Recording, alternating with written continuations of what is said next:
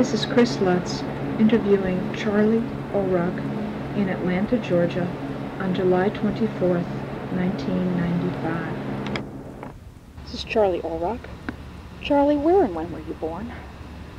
I was born in Virginia in 1943. Mm-hmm. Did you grow up in Virginia? Grew up in Virginia. Uh-huh. My father was a dairy farmer, and he was exempted from the draft. He had real mixed feelings about it because he was always excited by hearing about the Marines in the South Pacific and always thought he should go, but he had one child already, and I'm sure my mom was glad that he didn't have to go to the war. But anyway, he sat it out on the dairy farm. And your mom was a farm wife? Yeah, and that was really the time when labor was real short that she worked a lot on the farm. I remember pictures of her. He didn't have to go to the war, but anyway, he sat it out on the dairy farm. And your mom was a farm wife? Yeah, and that was really the time when labor was real short that she worked a lot on the farm. I remember pictures of her driving a team of horses or something. And but she was also a school teacher.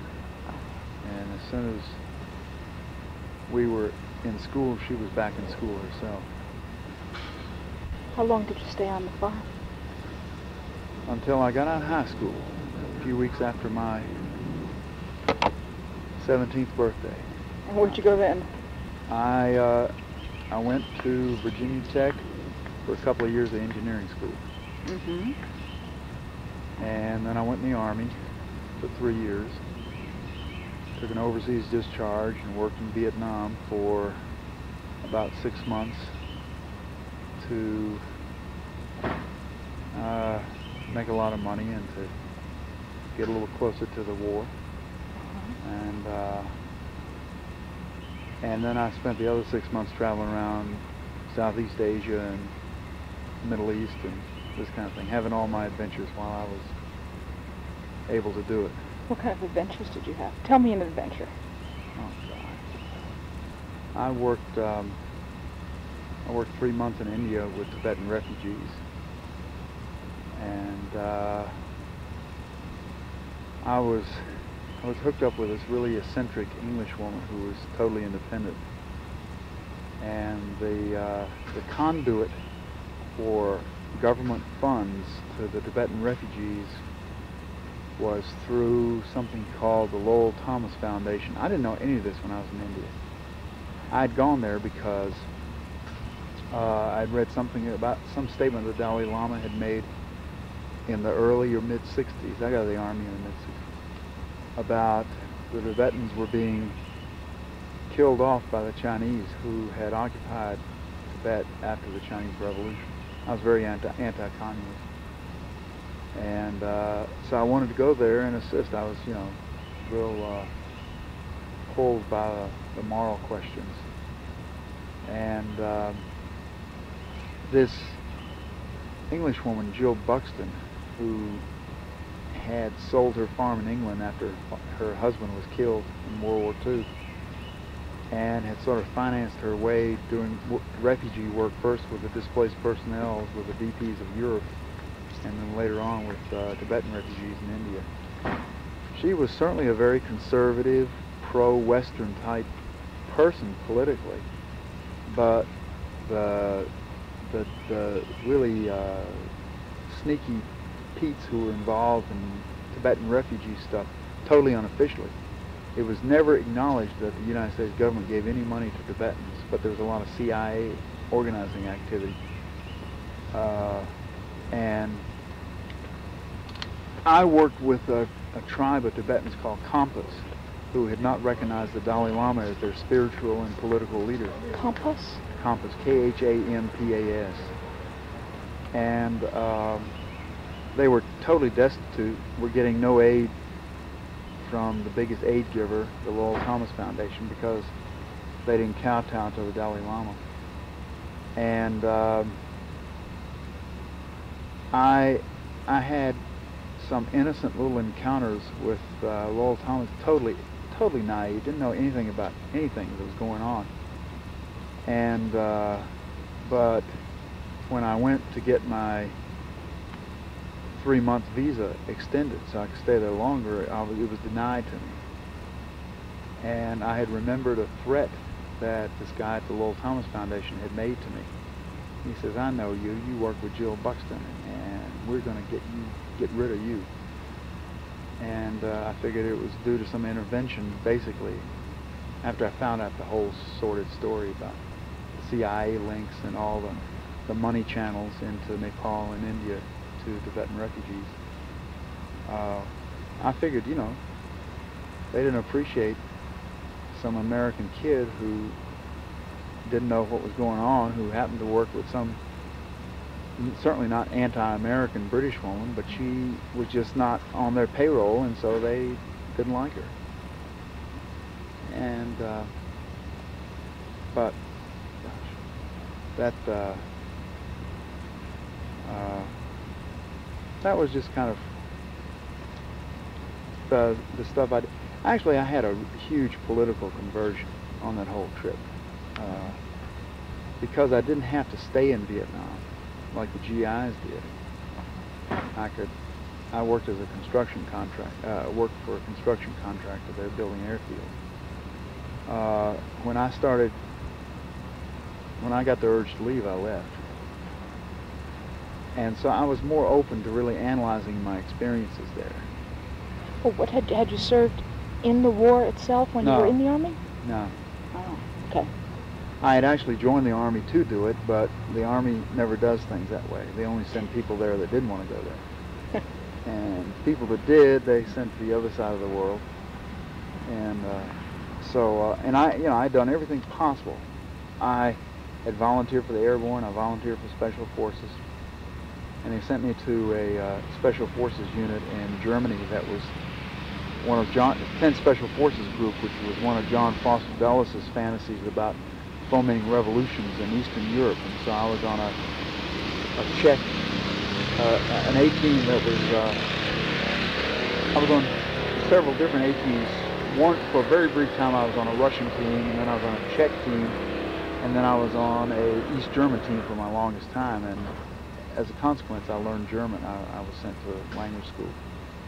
And we did a lot of fun maneuvers, playing guerrillas and being chased by regular infantry troops and big NATO maneuvers and stuff. But I never got to Vietnam, and so I went there on my own. And,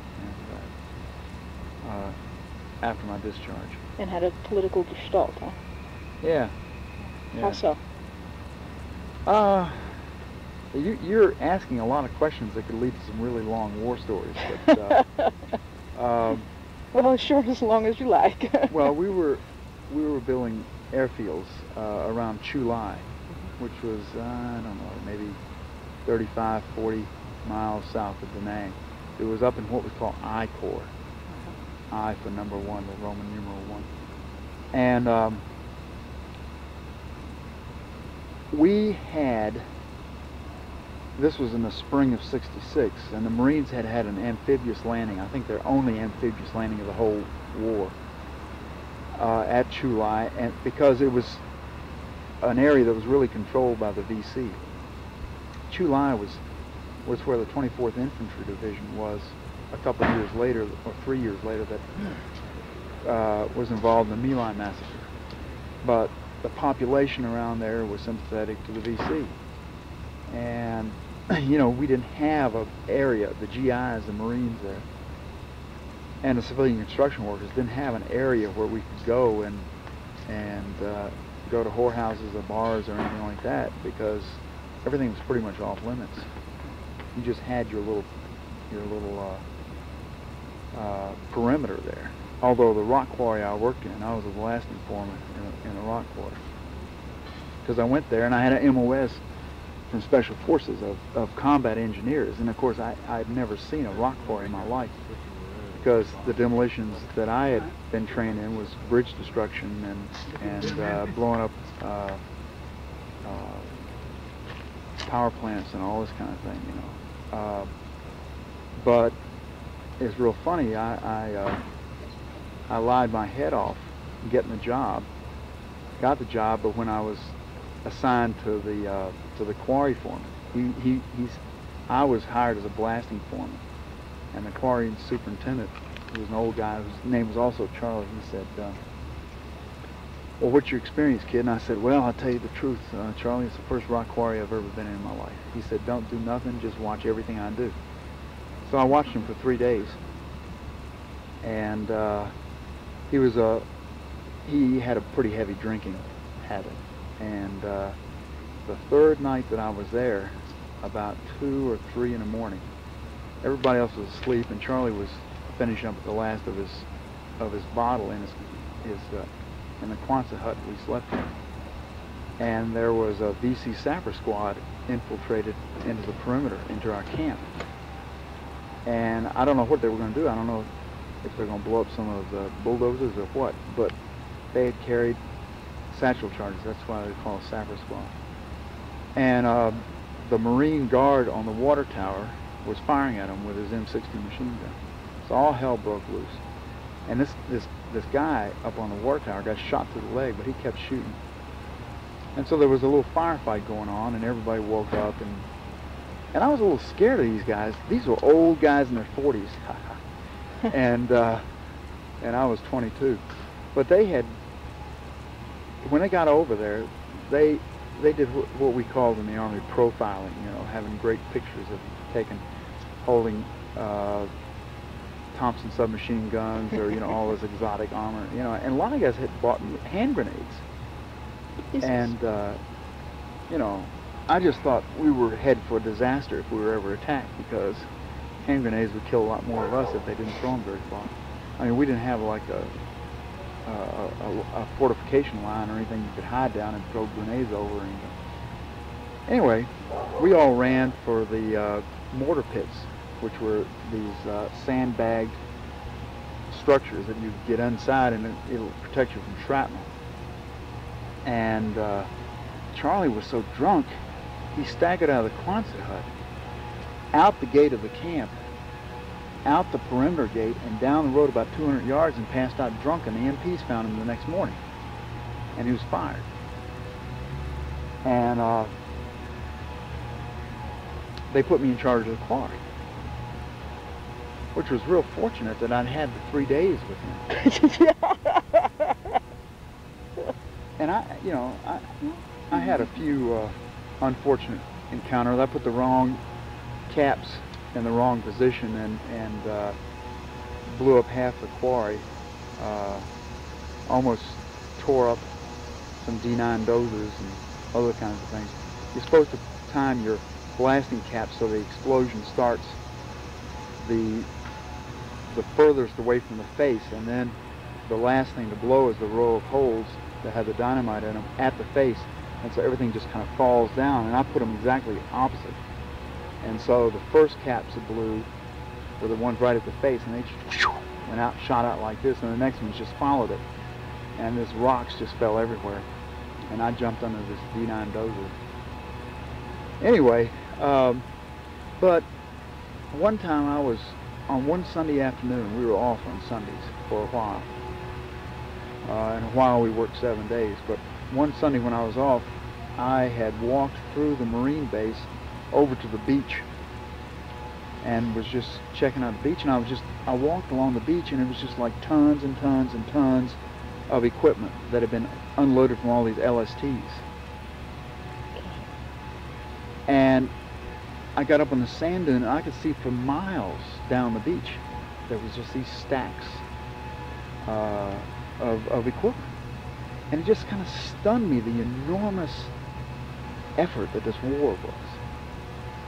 And I was walking back through the Marine base, going back to the construction camp, and evidently I was walking through the yard of this officers club, because I heard this voice call out, "Hey kid, who the hell are you? What are you doing?"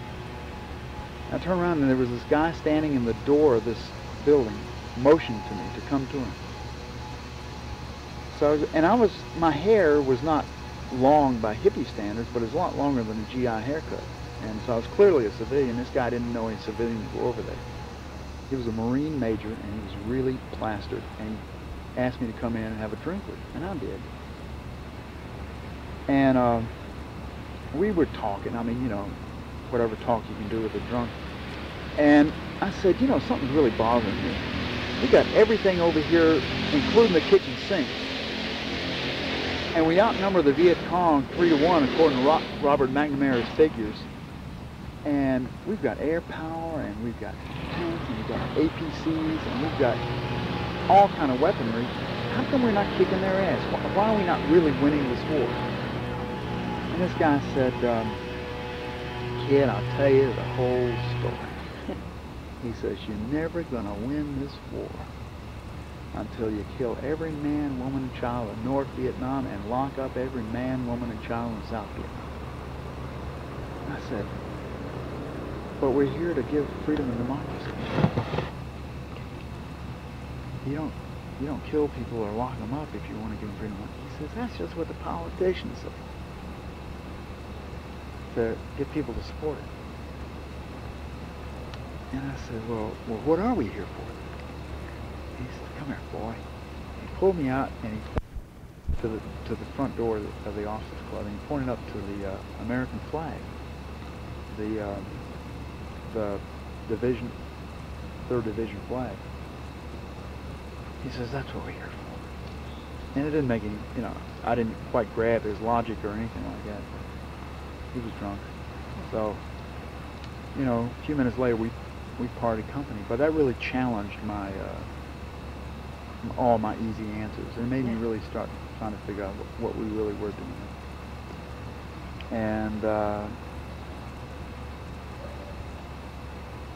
a number of other things happened, but a few months later, you know, I decided that I wasn't attributing anything to anything that was important to me anymore, and I'd go home. So I broke my contract and went home. And what'd you do when you got home? I went back to school, except I got out of engineering and I went into history, because I wanted to figure out what it was we were doing in Vietnam, and I couldn't find out there. And it was real interesting because I did find out the next year. I took a lot of Asian history courses, Chinese history, learned about the Opium War, and where the British had declared war on China because China was burning up. When the British would import opium into China from India, where they grew the opium, and they were getting rich off of this opium trade, the Chinese would burn it up so it wouldn't get any more of their people addicted. And the British declared war on China because they were interfering with their free trade of opium importation. And of course the Chinese whipped their butts, and some of the prizes of their victory was they got unrestricted rights to import opium, and 2, they got Hong Kong. Some of the prizes of the British victory. All right, the British victory. And I remember thinking, damn, we look just like the British, we look just like the French, because I've been reading about the French, history of colonialism in Vietnam. Maybe we're on the wrong side. Anyway, that began a process of radicalization. Got me involved in the anti-war movement, and which eventually got me involved in the labor movement. Because one of the things that was interesting to me was I was going to school in Blacksburg, Virginia, which is real near West Virginia, which is very near the coal fields. And one of the statistics I read about the war was that per capita, West Virginia sent more kids off to the war than any other state, and had a lot to do with the economic opportunities in West Virginia, which were less than any other state, except for the coal industry. You could become a coal miner. And I was thinking, you know, the unions ought to be against this war, because the expression, it's a rich man's war and a poor man's fight, was certainly true in West Virginia, if nowhere else. But by and large, the unions were supporters of the war. And that gave me a bad taste in my mouth about the leadership of the labor movement. And the other thing that was going on was that there was a huge grassroots rank and file revolt against the gangster that ran the United Mine Workers, Tony Boyle. And Tony Boyle sent some gun thugs and had Jock Yablonsky, his wife, and his daughter murdered in their beds in the winter of '69. And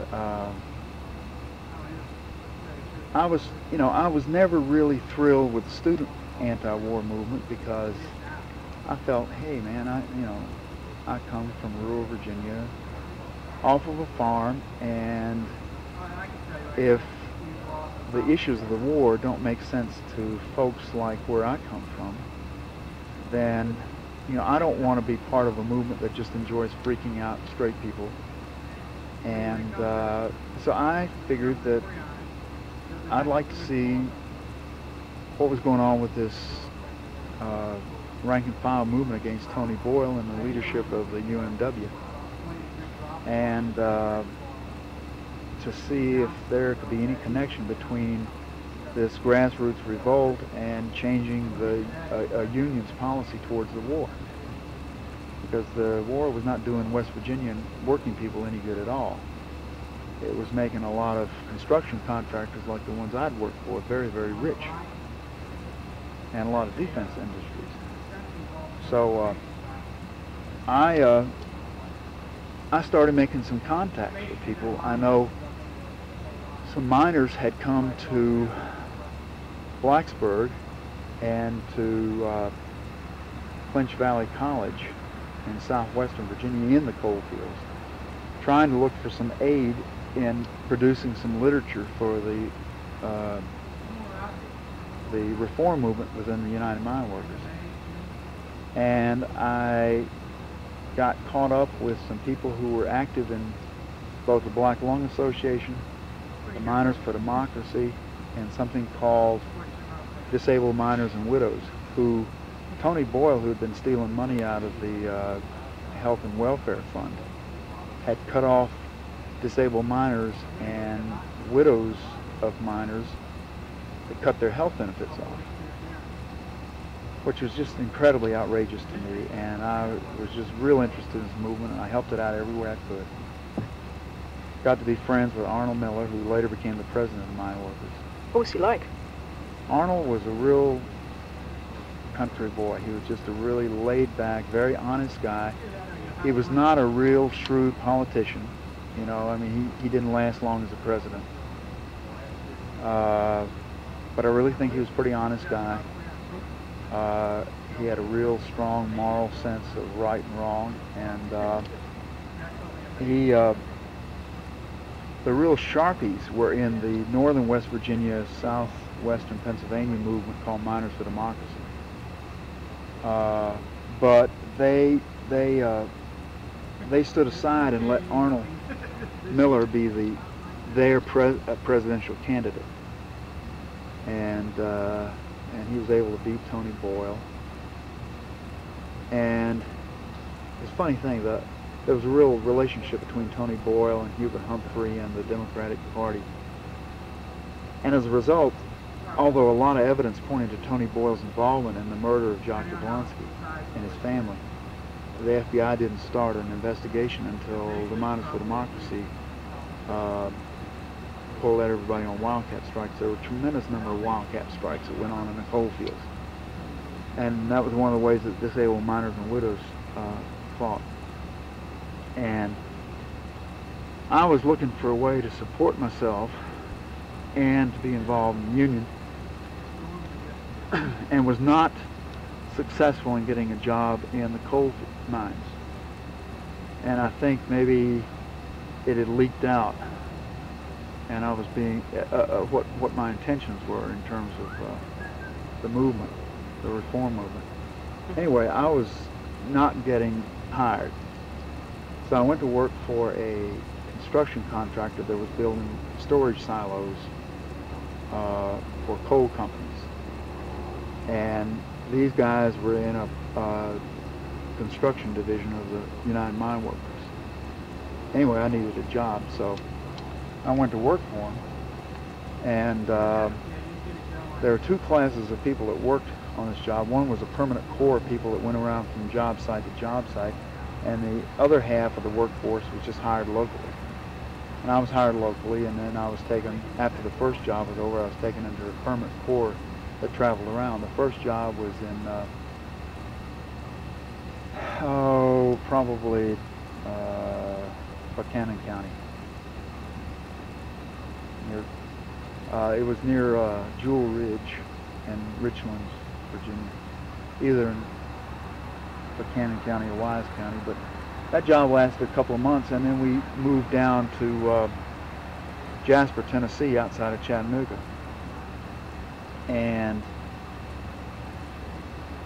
I was taken on to the permanent core. They seemed to like the way I worked. And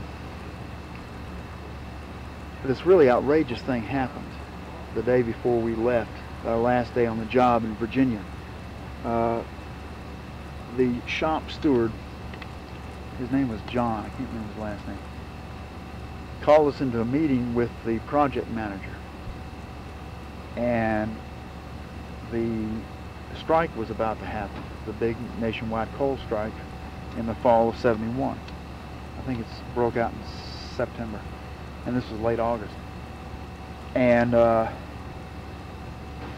he said, we've worked out a special deal with a company where we can continue working during the strike. And I didn't say anything. I listened to him, and he said, we're going to be outside of the normal range of influence of the mine workers union, you know, down here in South Tennessee, so we won't have to stop working during the strike. So after the meeting broke up and this project manager went away, I told John to hang around, and I just jumped all over it. I said, don't you ever have a meeting to discuss as crucial an issue of whether or not we're going to scab during our own union strike or not with a project manager around. This is something we've got to decide together. He says, no, this has been decided at the top by the union. This has been cleared by the president of the union. I said, I don't give a damn who's cleared it. This, you know, the decision of whether to scab or not should be ours. And I don't like it worth a damn. Well, unfortunately, I was a minority one. Everybody else was delighted by it. I was very discouraged and kind of disheartened. And I went to see Arnold Miller. I said, what do I do? He says, well, you're not going to be doing much if you quit. He says, just stay with the job, and at some point we'll probably send some pickets, some roving pickets down there to Jasper and shut you all down. Well, things got more interested when we got down to Jasper. Some Japanese had bought the mines there, and we were reopening some old mines, and we were reopening, and we were building these storage silos. It was the slip form construction, where you pour concrete in these forms that are inched upwards, 6 to 12 inches an hour by these hydraulic jacks. And you just keep pouring concrete in there, and you keep going up until you get up about 10 stories, about 100 feet. And it's you know, anywhere from 40 to 80 feet wide in diameter. And is it like a huge pillar? It's like a huge cylinder. Okay. Like a huge beer can. Mm-hmm. 100 feet up, made of concrete, about 4 inches thick. And so we got down there, and the shop steward and the project manager had other news to tell us. One was that since we were out, another benefit to them of being outside of the UMW's range of influence was that the wages could be much lower.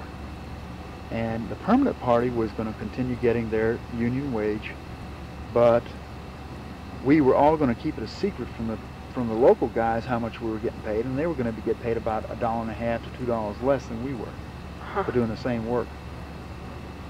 And again, I just raised hell and didn't have any support.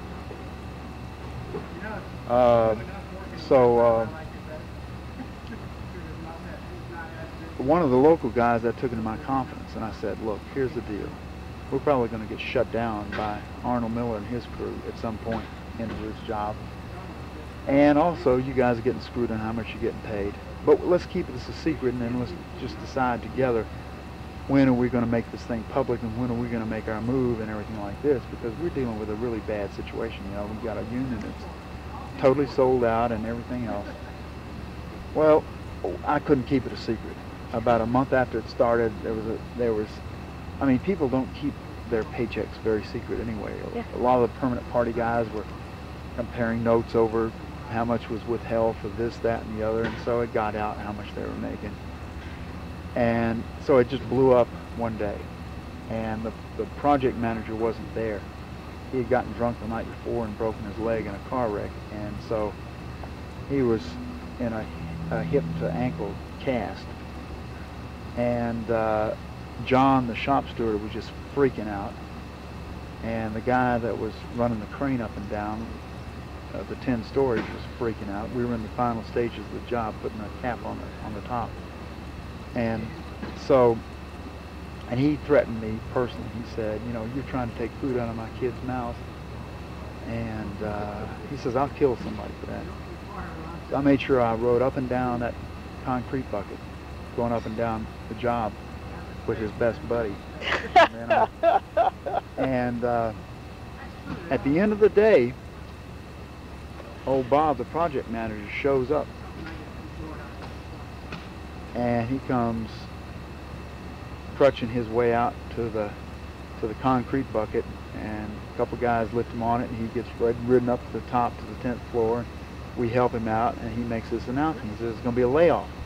All the local guys get laid off, and some of the guys whose jobs have been shut down up in the coal fields by the mine workers were coming down to work the job.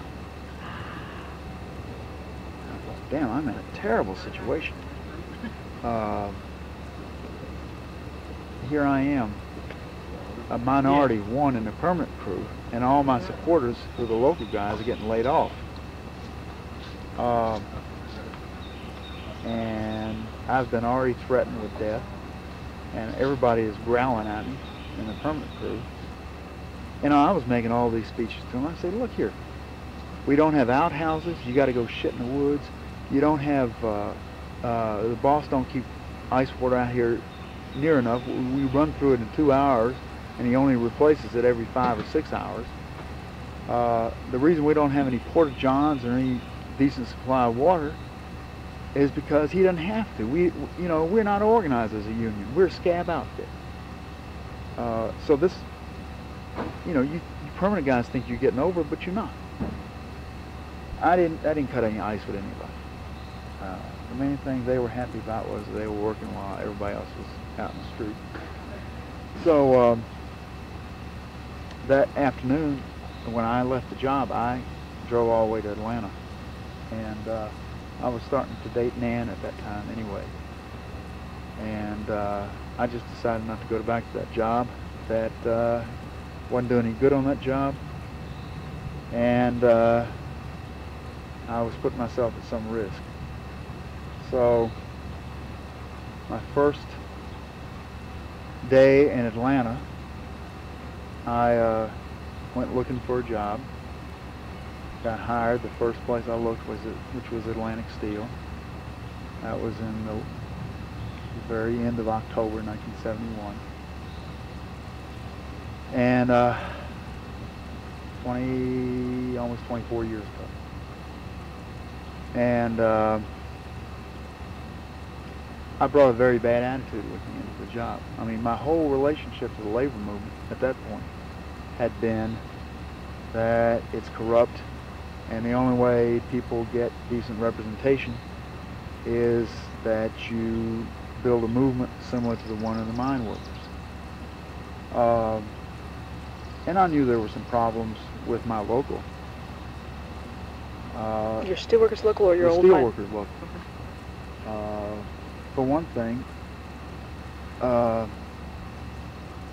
all the union activists that I knew were white, and they all told racist jokes, and blacks and whites didn't sit on the same side of the room. Blacks sat on the left side of the room, and whites sat on the right-hand side of the room. I didn't go to many union meetings. The ones I did, I sat with the black guys. And there was a lot of discontent among a lot of black guys with the leadership because it was all white. And there was one guy, Man Howell, who was a black guy who was on the bargaining committee, and people thought he was a token black. And I think to some degree he was, but at that time I was a kid, I was rash, I was judgmental, I was smart ass, and I have no idea what Man Howell's leadership was. If it was good, it was bad. I just looked at him with a real jaundiced eye. And a lot of the young blacks did too. So I was involved in any kind of effort that was against the existing leadership. Whether it was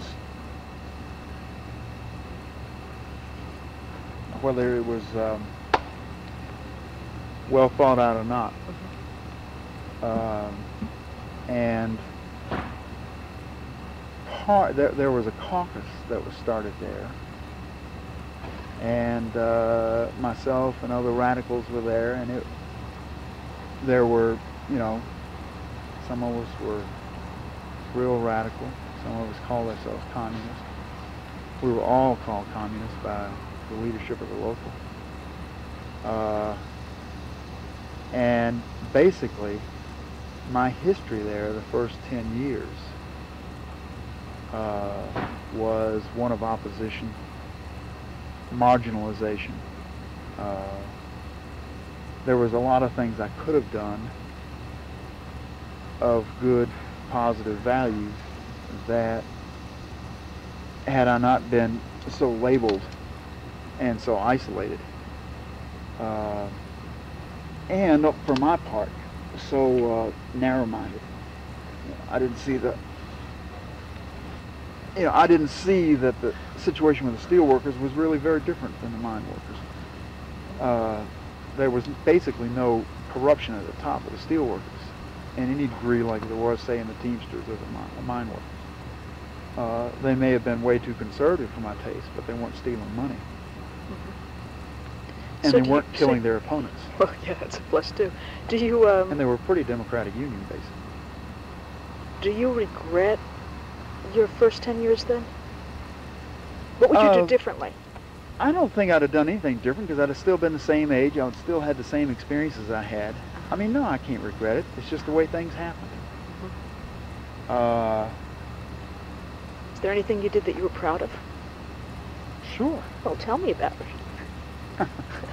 I went to a union meeting, and I did two things there and passed them both. Normally, everybody voted against me, anything I brought up, and I got both of them passed, which the leadership was just outraged.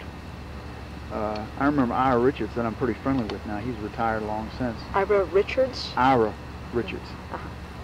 He went to work he was the president for a while and went to work for the International as an organizer. But before he became president, he was vice president. And Harry Berger was the president. Harry Berger was always a real decent guy. I didn't appreciate that enough because I was such a jackass in a lot of ways. But he was a real decent guy. And there was somebody was there. I don't know if it was MC Weston or I think it was the assistant district director. I don't think it was the district director who was retiring. And he had come to visit because he was in our local. He had come to visit. And so the local leadership was not real happy that I was there raising all my little agendas. But one of the things I think that was in '74, but there was a big wildcat strike movement among coal miners up in West Virginia, and I was staying in touch with a lot of the stuff going on up there, against the increase in fuel prices, because coal miners had to, it was during the, it was in '74 when all the gas prices went out of sight. And coal miners had to commute a long way to work. I mean, 100 miles wasn't a real unheard of distance to travel for coal miners. And they were on strike against gas prices.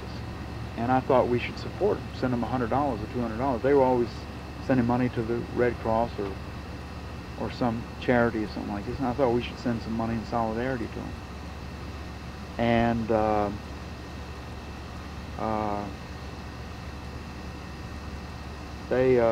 and it passed. I was just amazed. And the other thing was the guy who was our guest there that night, who had come, who was retiring, had asked that we send him to the International Convention on our credentials, just as kind of a sentimental farewell kind of thing. And I spoke out against that.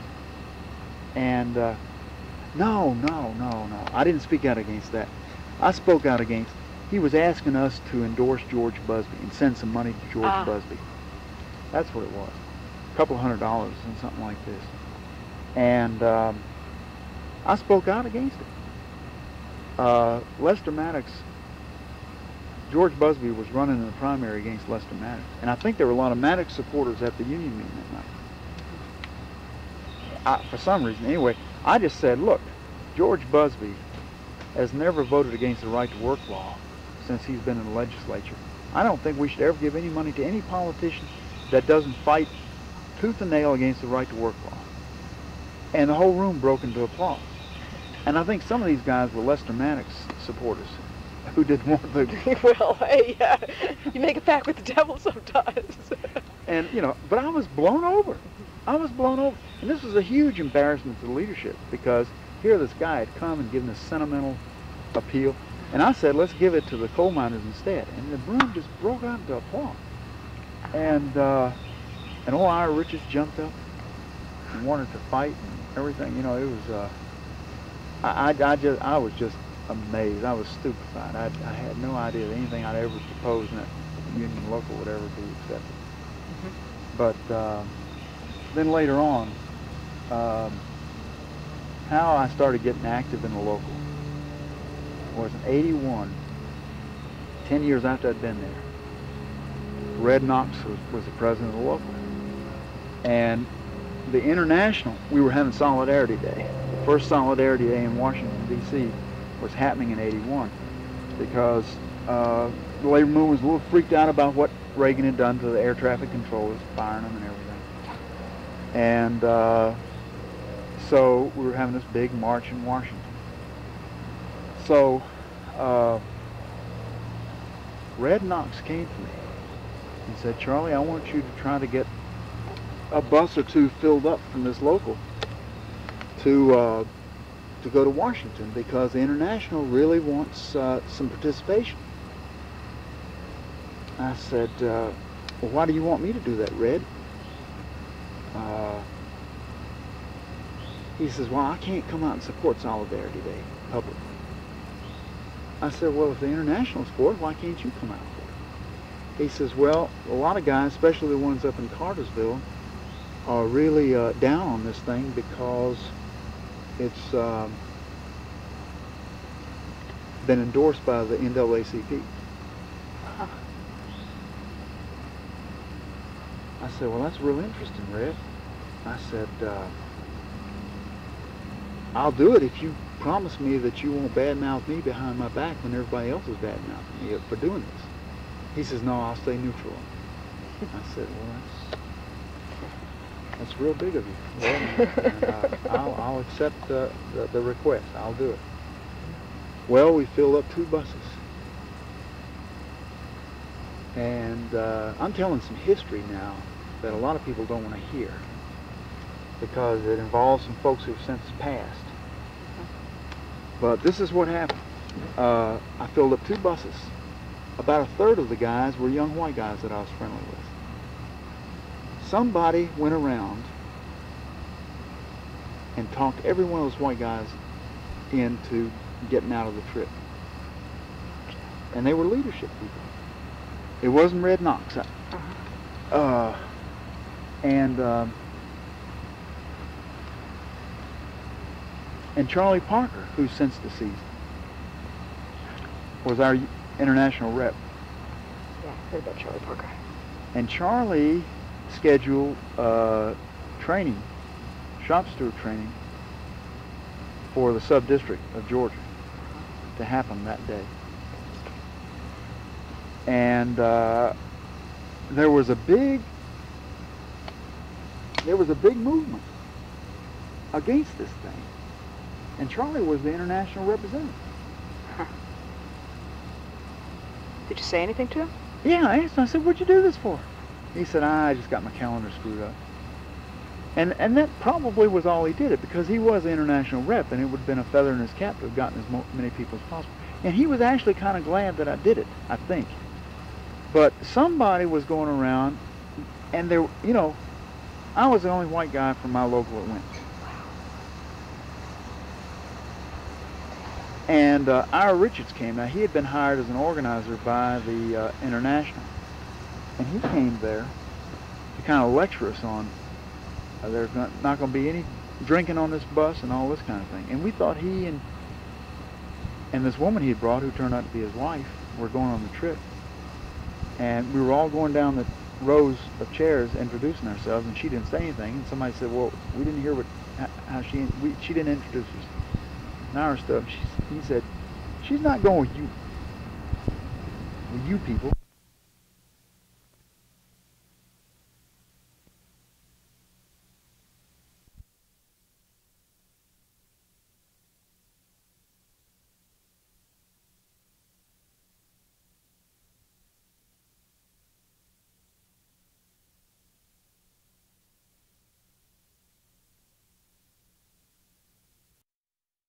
Going down the rows of chairs introducing ourselves, and she didn't say anything. And somebody said, well, we didn't hear how she didn't introduce us. And Ira stood up, he said, she's not going with you people. That's my wife. And people, there was just a real atmosphere of just, people were really putting us down for going on this trip. And it was real funny. We got on that bus, and we pulled out of Atlanta, and we started driving north all night. And we got to Charlotte, and we stopped at a bus stop, a truck stop, or something like that. And there were a lot of other buses there. And a lot of buses had mostly black folks from churches, NAACP chapters throughout the South and stuff like this. They all converged. But then in Charlotte, we saw that the clothing and textile workers, or I think it was just the textile workers union at that time, was organizing a lot of white folks to go. And these black guys on the buses are saying, this isn't going to be just a black march. This isn't going to be just a black demonstration. Because they had gotten a sense from the negativity towards them and towards this march that it was a black thing. Uh-huh. And then when we got to D.C. and we saw that it was maybe 25, 30, 35% black, and it was overwhelmingly majority white, these guys got really upset. They said, where in the hell are the white guys from our local? Don't they believe in Solidarity Day or what? What the hell's going on? And, you know, that's just something, you know, I've always felt that one of the real weaknesses of the labor movement was that they didn't really appreciate that the struggle for basic African American rights, like the civil rights movement, affirmative action, all that kind of stuff, was and could be the most important ally that the labor movement has. And some of them are coming around to seeing that. They notice that people like John Lewis and other black congressmen have a 100% labor record. And they start making connections after a while. But it's very difficult. And I can't decide if it's the white leadership being afraid of the white membership and not wanting to challenge them and stretch them and lead them, or if it's they're so bad themselves that they can't stretch themselves, they can't challenge themselves. Mm-hmm. What did you say to the white guys who had backed out when you got back? I really wanted to find out who had talked them out of it. And it was the people in the bargaining committee. It was the Frank Yorks and all the people that had NAACP baited the whole Solidarity Day. It was the leadership of the local. Do you feel like it changed the minds of black workers towards uniting with whites any? In reverse? Well, see, the local had always had a really bad record on equality issues. The local leadership and the white workers had really opposed a court order to desegregate the cafeteria. And the company solved the whole controversy by closing it. There was no cafeteria when I got there in '71. It was closed in '68.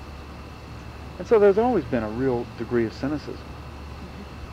But on the other hand, a lot of blacks that I have heard a lot of blacks say the union represents the best opportunity for black folks that exist to get to be able to have a job that pays well. I mean, we're relatively very high paid compared to any non-union job they could find. And they appreciate that fact, but they have no illusions about the attitudes and the stands that are taken by a lot of white members and at one point by the leadership. Now, things have come to a real, and of course there was a lot of racial polarization in the early 70s. A lot of people were still stung by the civil rights movement. A lot of people were still big supporters of Lester Maddox. Well, that was his old stomping ground, wasn't it, Atlantic Steel? Yeah, he'd worked at Atlantic Steel. As a worker or manager? I think he was a turn foreman. Okay. Real low-level supervisor.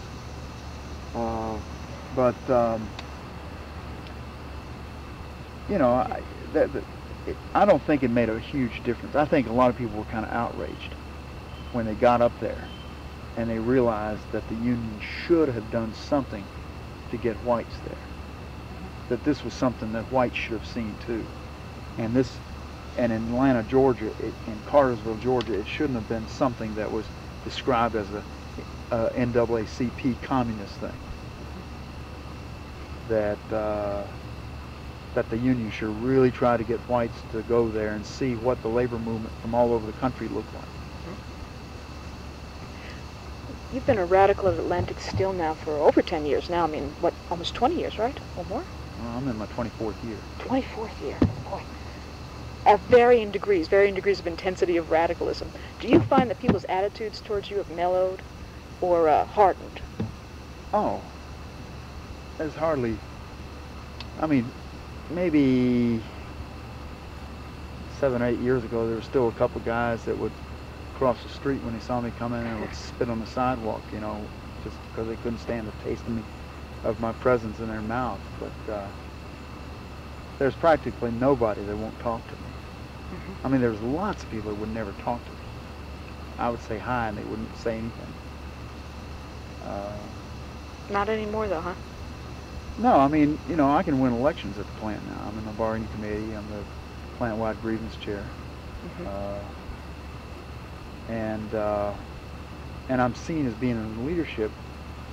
And I think it's a sense that, well, if I don't start that kind of stuff again, they'll forgive me or something, as long as I'm doing something okay. But I'm still not very effective in mobilizing the people in solidarity stuff. Like I'm working on this Firestone campaign right now. I can't get very many people out on that. A lot of the other locals that represent much lower paid guys like at Chattahoochee Brickyard or something like this, they can mobilize 20 people or 10 people or something like this. I'd be lucky to get 4. But that just goes into the whole issue of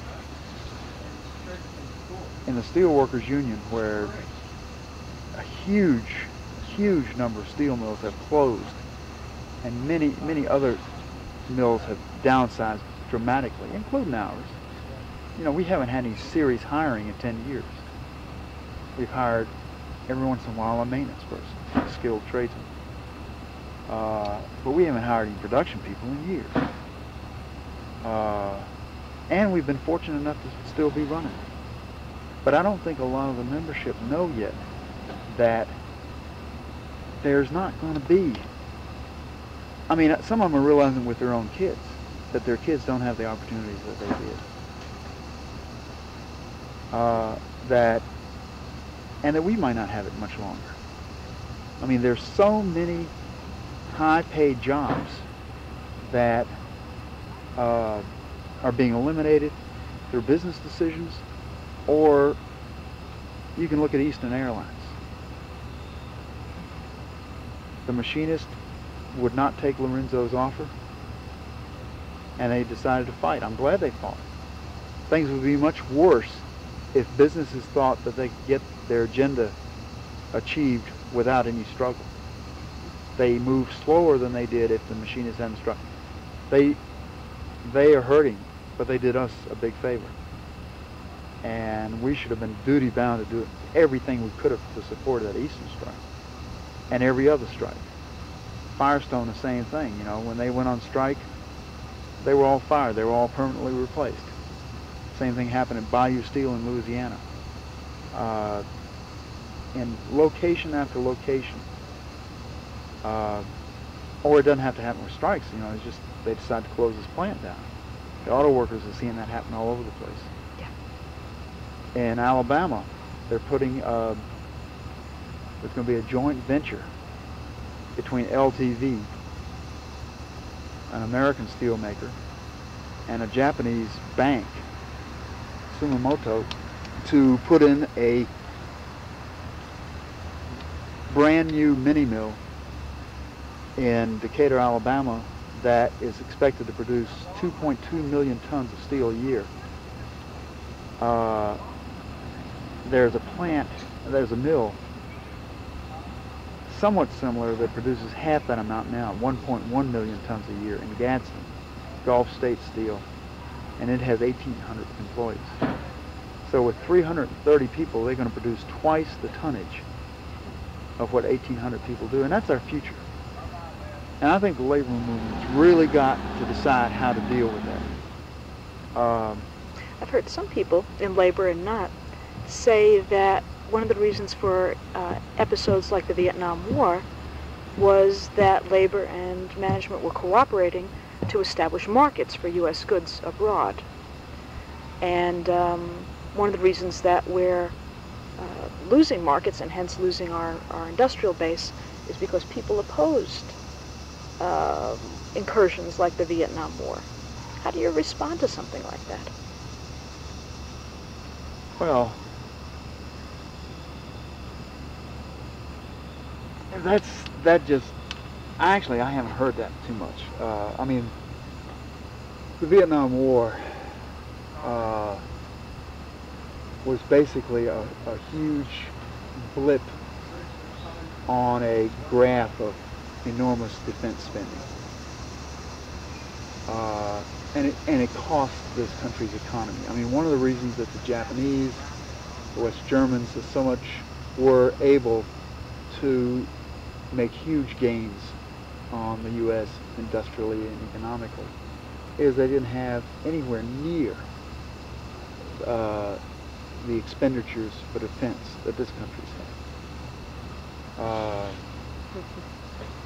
And the reason that we're losing our market share in the world is not because we didn't win the Vietnam War. It's because we are having huge competition. And we've had it for the last 15 years in ways that we'd never had after World War II. We were unchallenged after World War II, and were for, a good number of years into the 70s. Well, let me throw something else at you. How do you respond to company and labor people who say that union people have gotten soft? They're not giving a good day's work for a good day's pay and are getting twice the good day's pay anyway. And that's what's causing our economic crisis right now, shutting the plants down. Well, you know, that's a lot of right-wing propaganda. I mean, I think even the corporate magazines, Business Week, are saying actually we're doing very well economically now in certain regards in terms of productivity. We have had the last 15 years of enormous downsizing, deindustrialization, globalization, exporting jobs overseas. American companies are enormously profitable. They're enormously productive.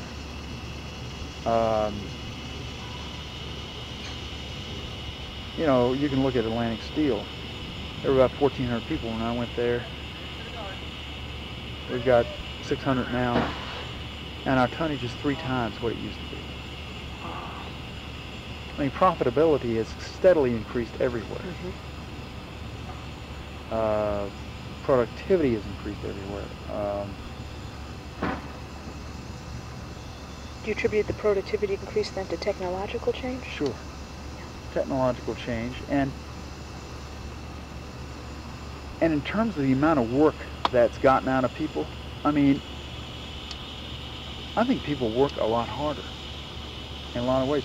People work a lot longer hours. You know, one of my favorite sayings these days is half of us are working ourselves to death. You know, my department used to have 12 people in it, now it has 4. I get assigned overtime all the time until the company has a cash flow crunch, and then they cut out overtime until things just start breaking down so bad they got to start rescheduling overtime, and then they work us to death again. But half the people in this country are just working themselves to death with 2 and 3 jobs or enormous forced overtime. The other half can't get a job that amounts to anything more than flipping hamburgers or cleaning janitorial type jobs, and you know, jobs with no future, no benefits, no flipping hamburgers or cleaning janitorial type jobs, and you know, jobs with no future, no benefits, no pension, no anything. And labor has become a lot more productive, not just because of technology, but because of stress, because people have had to work harder just to keep a job. And the labor movement has kept the worst extremes of that from happening in organized plants and organized places of employment. And that's to their credit. I don't think this working ourselves to death is doing anybody a damn bit of good. And it's interesting to me that a few other pro-business journals are now starting to question the fact that productivity is way up, profitability is way up, but wages are stagnant. That was the cover of Business Week a month ago. And they're concerned that it's going to hurt the buying power and thus the consumerability of this country. We won't be much of a market anymore, which is pretty far-sighted viewpoint. I mean, most Fortune and Forbes and all those magazines are just totally thrilled about the pauperization of the American working class and the fact that the stock market just seems to have no limit these days, and you can just make a whole lot of money because labor is really getting cheaper and cheaper and cheaper, and technology is just making all kinds of opportunities abound. Well, let's take a break and de-stress ourselves and go get some. Tell me what you're doing in the Firestone organizing drive. Well, back in late May, I was called by my district director and asked if I would like to come out of the plant for a month or so and work to build support for a boycott of Firestone. And I went up to Pittsburgh for a couple of days of orientation, and there was a move between the rubber workers and the steel workers to merge. The steel workers had taken on the commitment to really support the Firestone workers who had been permanently replaced, fired, after a few months on strike. And that was 4,000 workers around the country in 5 plants, Firestone plants. So that, I came to find out, came about because in the mid-'80s, Bridgestone had bought out Firestone. Bridgestone, which is Japanese owned, is the biggest tire manufacturer in the world. And after their acquisition of Firestone, things for a few years continued pretty much as before. In fact, they won in 1991 an award from the Federal Mediation and Conciliation Service. Gave them an award because of outstanding labor relations, cooperation between management and labor. And then shortly thereafter, a guy named Yoichiro Kazaki took over Bridgestone. And my own personal belief is that with plants in 19 countries, Kazaki made a real obvious choice to try to bust the union in this country because of all the industrialized countries. The United States really has the weakest labor laws, and it has a labor movement that's really in decline and has been taking a lot of ass kickings. And he put a real unacceptable contract offer on the table. Huge cuts in wages and benefits, cuts in health and safety standards, forcing people to go on 12-hour schedules, and the most insulting demand of all was to take all the holidays and put them into floating days to be awarded by the company at their convenience. So if business is down or something in October, you can take your 4th of July holiday, even if your kids are in school or whatever. Merry Christmas in September, right? So the workers decided to strike. The International has said that they were very, very concerned about their ability to win a strike, and their fears were justified. Kazaki brought in Japanese and Brazilian skilled tire makers, and they scabbed him to death. And then he fired them. And the union has made in May they made an unconditional offer to return to work, and a few hundred of them have gotten their old jobs back. Most of them remain fired. And the steelworkers made the announcement that this was the biggest permanent replacement of striking workers since Reagan fired the air traffic controllers and busted Patco, and that the labor movement really had to do something about this, and they took the lead to build support for a boycott of Firestone products, tires, and they hired 100 people, or they lost time in my case, pulled them out of the plant.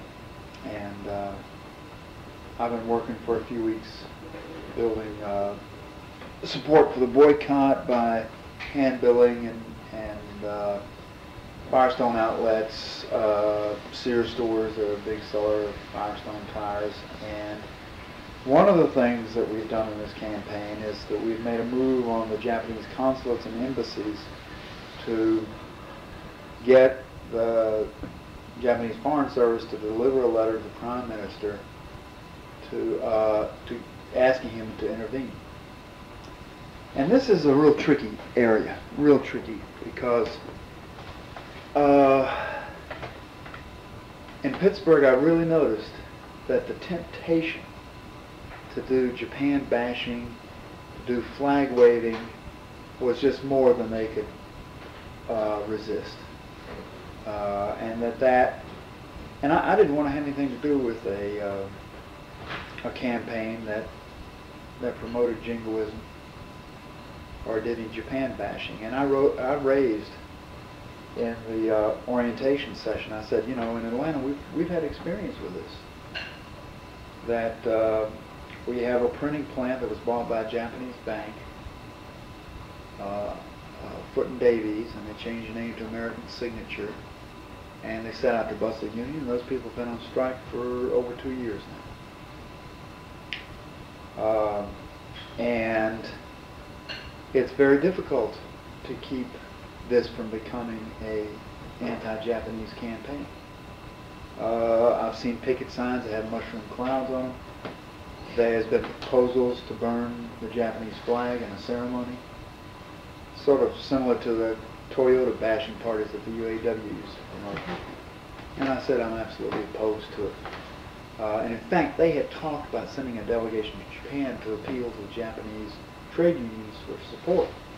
I said, all Bridgestone has to do is show the Japanese trade unions a New York Times picture of a picket sign with a mushroom cloud on it, or burning a Japanese flag, and you ain't getting any support. I said, what's happening here is globalization and a global attack on labor, and the only thing we can do is to globalize the labor movement and practice real strong cross-border solidarity, and you ain't going to do that with this kind of campaign that really promotes an anti-Japanese flavor to it. I said, in fact, the target of our campaign should be the corporate agenda and the right-wing agenda, the contract on America that has made it possible for Kazaki to do union busting in this country. Kazaki is nothing more than a Japanese Frank Lorenzo. And we should be opposed to all Frank Lorenzos wherever they are and whatever working people they're attacking. And I got some support. And I think it really... And another guy raised a real interesting point in Japan. You know, he didn't come from a theoretical standpoint like I did, or you know, any kind of radical notion of international labor solidarity or anything like that. He said, I'm from Johnstown, Pennsylvania, and we had an experience of Indonesians coming to look at buying a plant or something like that, and one of the labor people raised a question with them, well, are y'all going to maintain the seniority system? Because seniority is a real sacred cow here in this country. And he said, I don't know if anybody took offense to that remark, but the news media went and said it almost caused an international incident because they had said something about sacred cow. He says, and you've got to be real careful. He says, in this campaign, we can't use the word Jap, for example, because they'll really get on you if you do that. And I said, hey, preach some more. And so I think we kind of turned the tide against that kind of thing, but it didn't go near as far as I wanted to. I said, another experience in Atlanta is that we invaded Newt Gingrich's office. We had to sit in there, and we've been having a real big fight by a broad section of unions against the contract on America. I said it'd be very easy to integrate this into the overall fight on the contract on America. I said, because this is the living embodiment of the contract on America, you know, is to bust unions, fire striking workers, this kind of thing. You keep calling it contract on America. Yeah, well, hey. It was being... Well, you never heard that term? No. I mean, everybody I know never says contract with America. That's Gingrich's statement. Our view is it's the contract on America. Cute. And yeah, I thought that was a given, but anyway. And they said, "Oh no, we don't want to dilute the campaign." Yeah. And it's just like they don't want to give up they don't want to give up making this Japanese guy the main target, Bridgestone the main target, and make our own politicians, our own corporate agenda that's really making the conditions for union busting possible in this country. Why don't they want to do that? Because they're trying to win broad public support for a boycott of Firestone.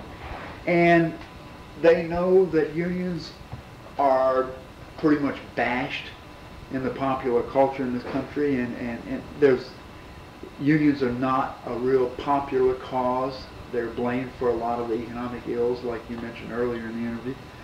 And that they thought they could get a whole lot more support if they could say, you know, here's this Japanese company trying to take away American patriotic holidays like the 4th of July and Labor Day, and they thought it'd be more successful. And maybe they're right, but as far as I'm concerned, in terms of the long-term interests of the labor movement, it's deadly. besides, the main problem in this country is not that it's a Japanese company doing this to us, but it is the state of the labor laws in this country, and it's the state of the labor movement, and it's the general powerlessness among working people that makes this possible. You know, Frank Lorenzo did the same damn thing, and he was as American as apple pie. We have got to be against the Frank Lorenzos of the world. And we won't do it by an emphasis on flag waving and bashing foreigners when we've got to be doing it in concert with foreign trade unions. Tell me about this activity at Newt Gingrich's office. When did this happen? What was it about? This happened middle of March. 1995. Yeah, this year. And it was a great demonstration. You know, we've had so much more labor activism in this city since Stuart Acuff took over. That was practically a revolution because it was the first contested election that in my history in Atlanta, that ever happened in the Atlanta Labor Council. And the old guard lost. There's just no other way to put it. And something on the same scale is happening in the National AFL-CIO, but that's another story. It's not to your thing. But getting back to Gingrich, you know, Stuart has done a lot of mobilizing and is very good at it. You know, he organized the 17,000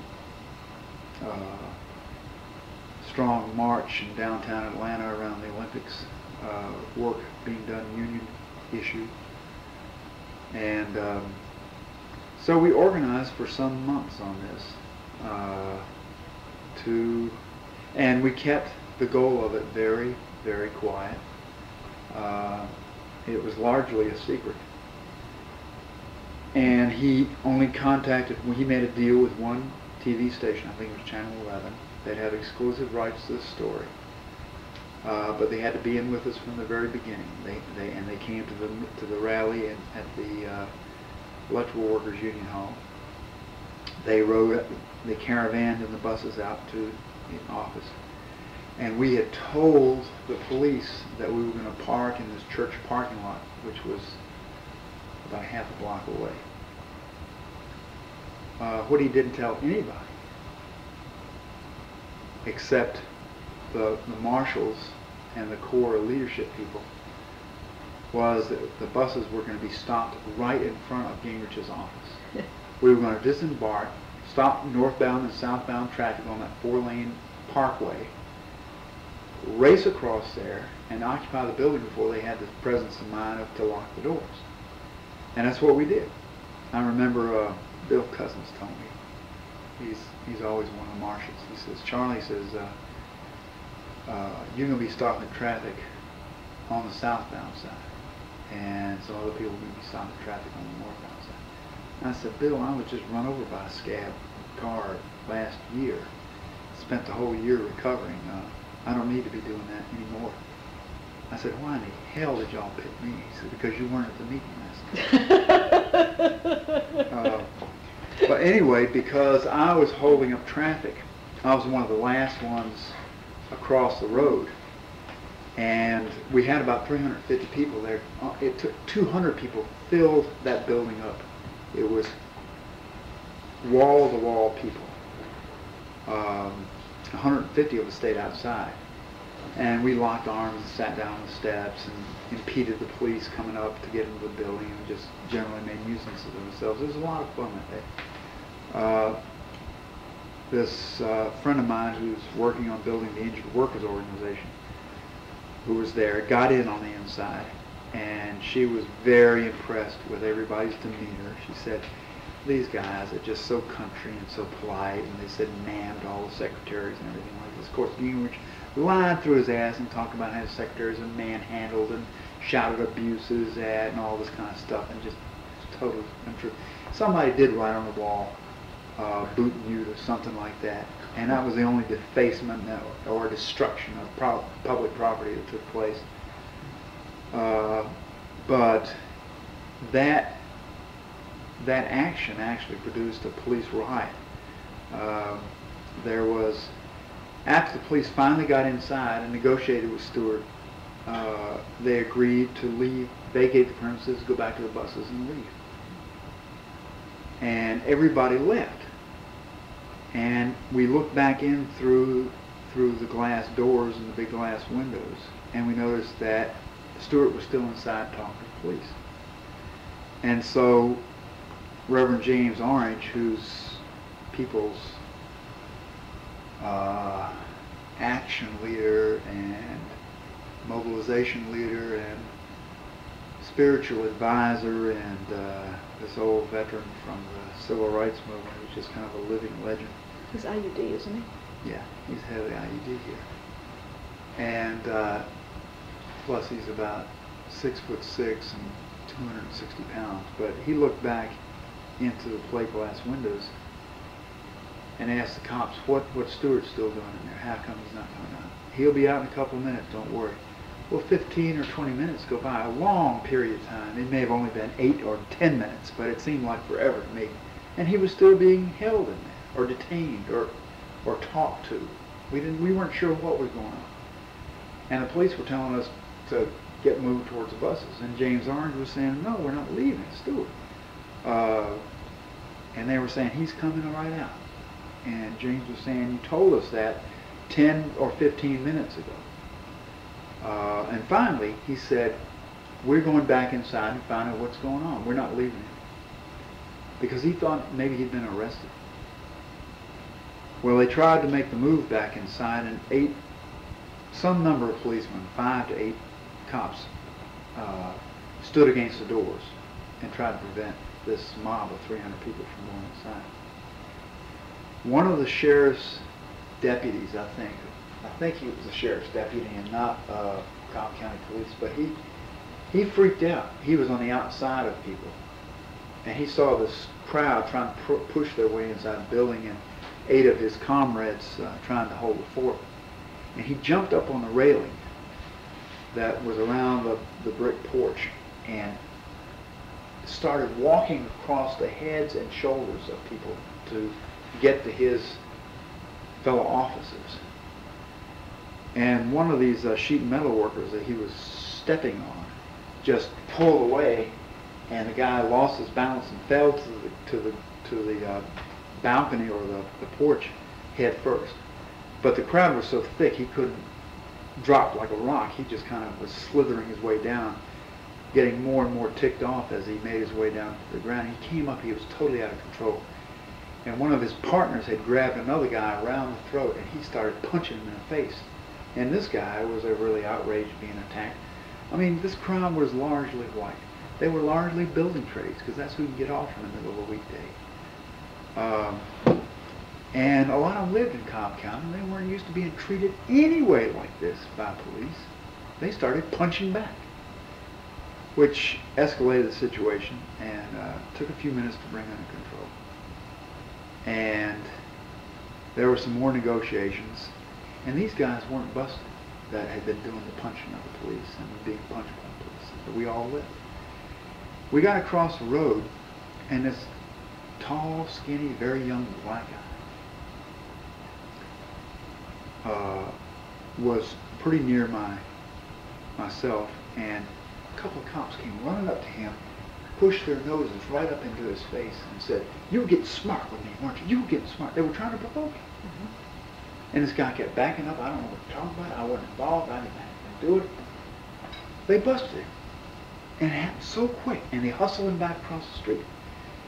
None of us had the presence of mind to surround the cops and demand that he be released.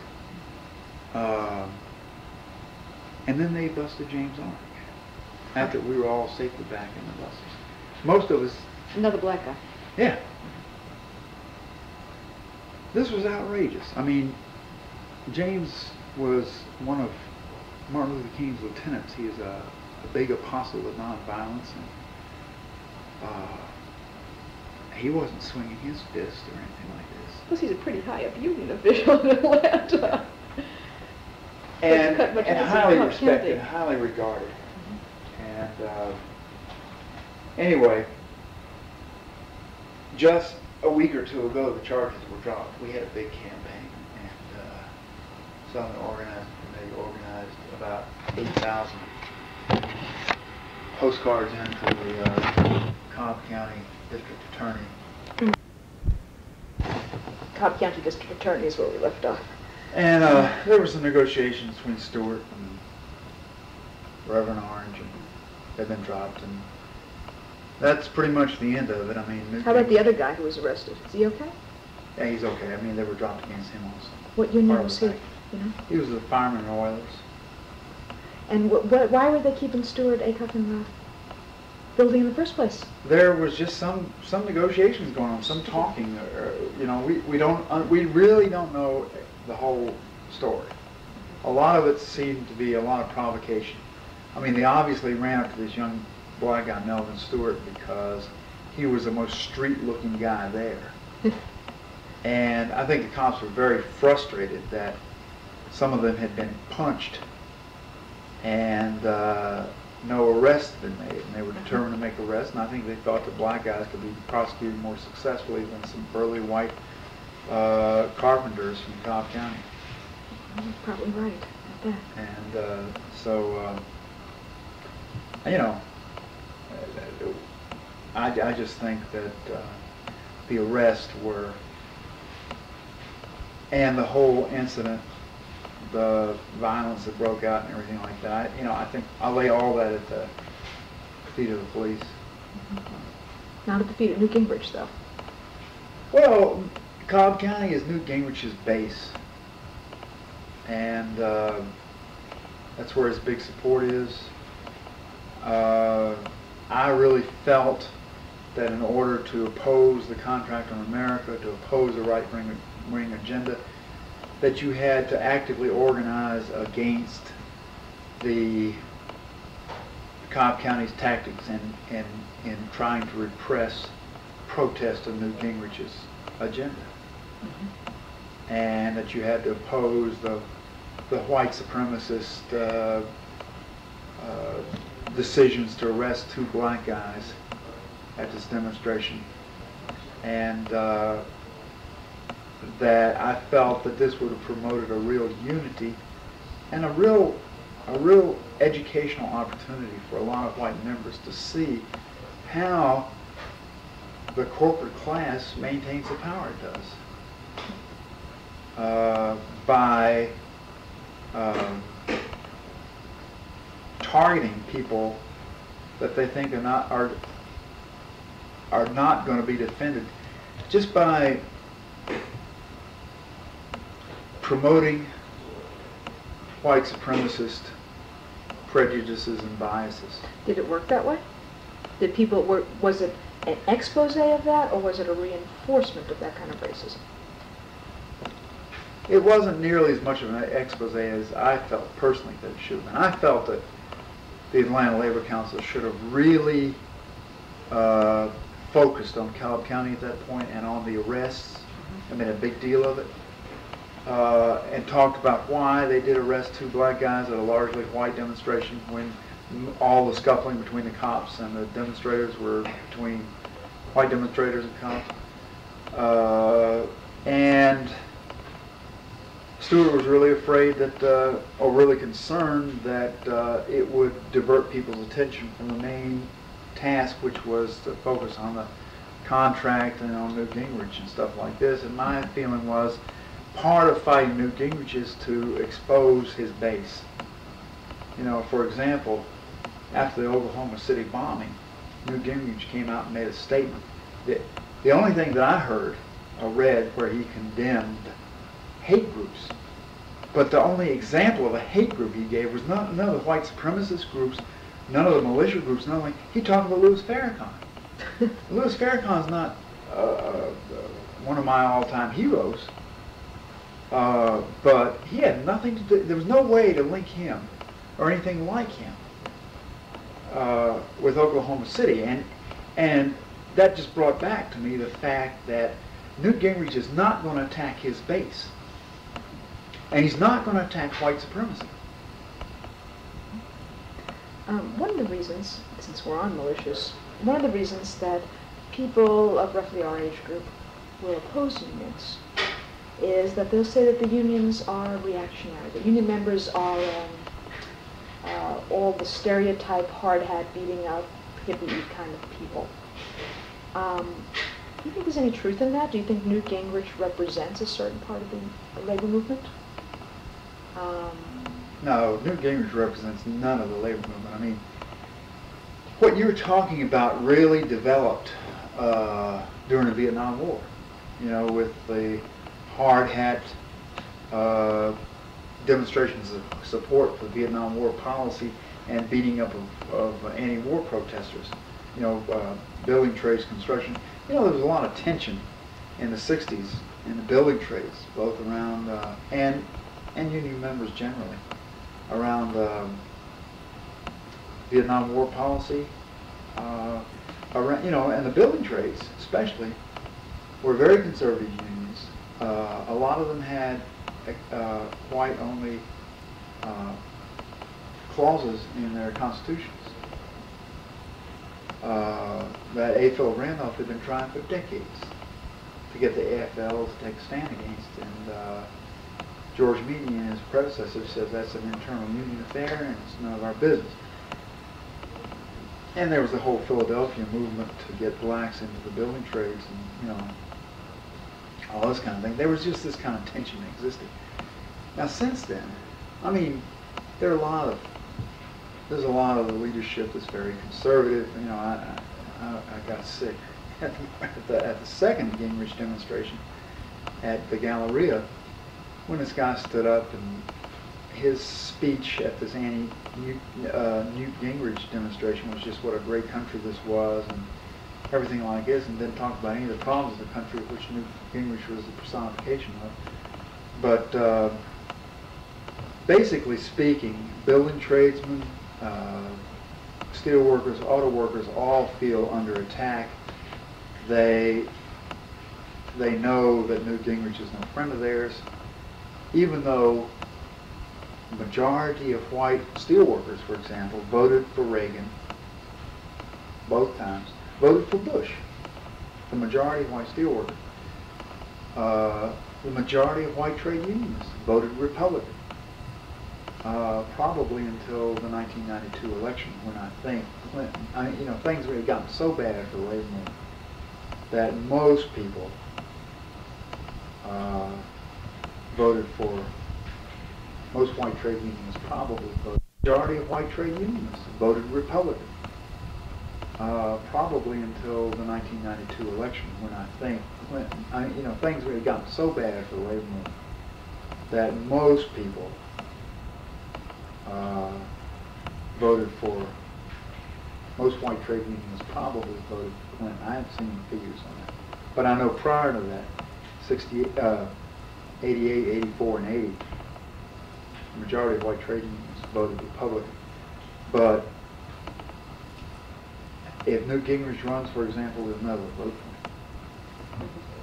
Now, there's a number of white trade unions that I know in my local who do support a radical right-wing Republican agenda on a lot of questions, like affirmative action, taxation, gun control. Some speak very approvingly of the militias. Some run around and talk about Waco. I ask them, well, if you're really upset about how the government and law enforcement people dealt with Waco, how do you feel about when the police helicopters brought in the bomb and put it on top of this black cult's house in Philadelphia and blew away men, women, and children and burned down 2.5 city blocks? And they never heard of it. It's just the MOVE thing. Yeah, the MOVE thing.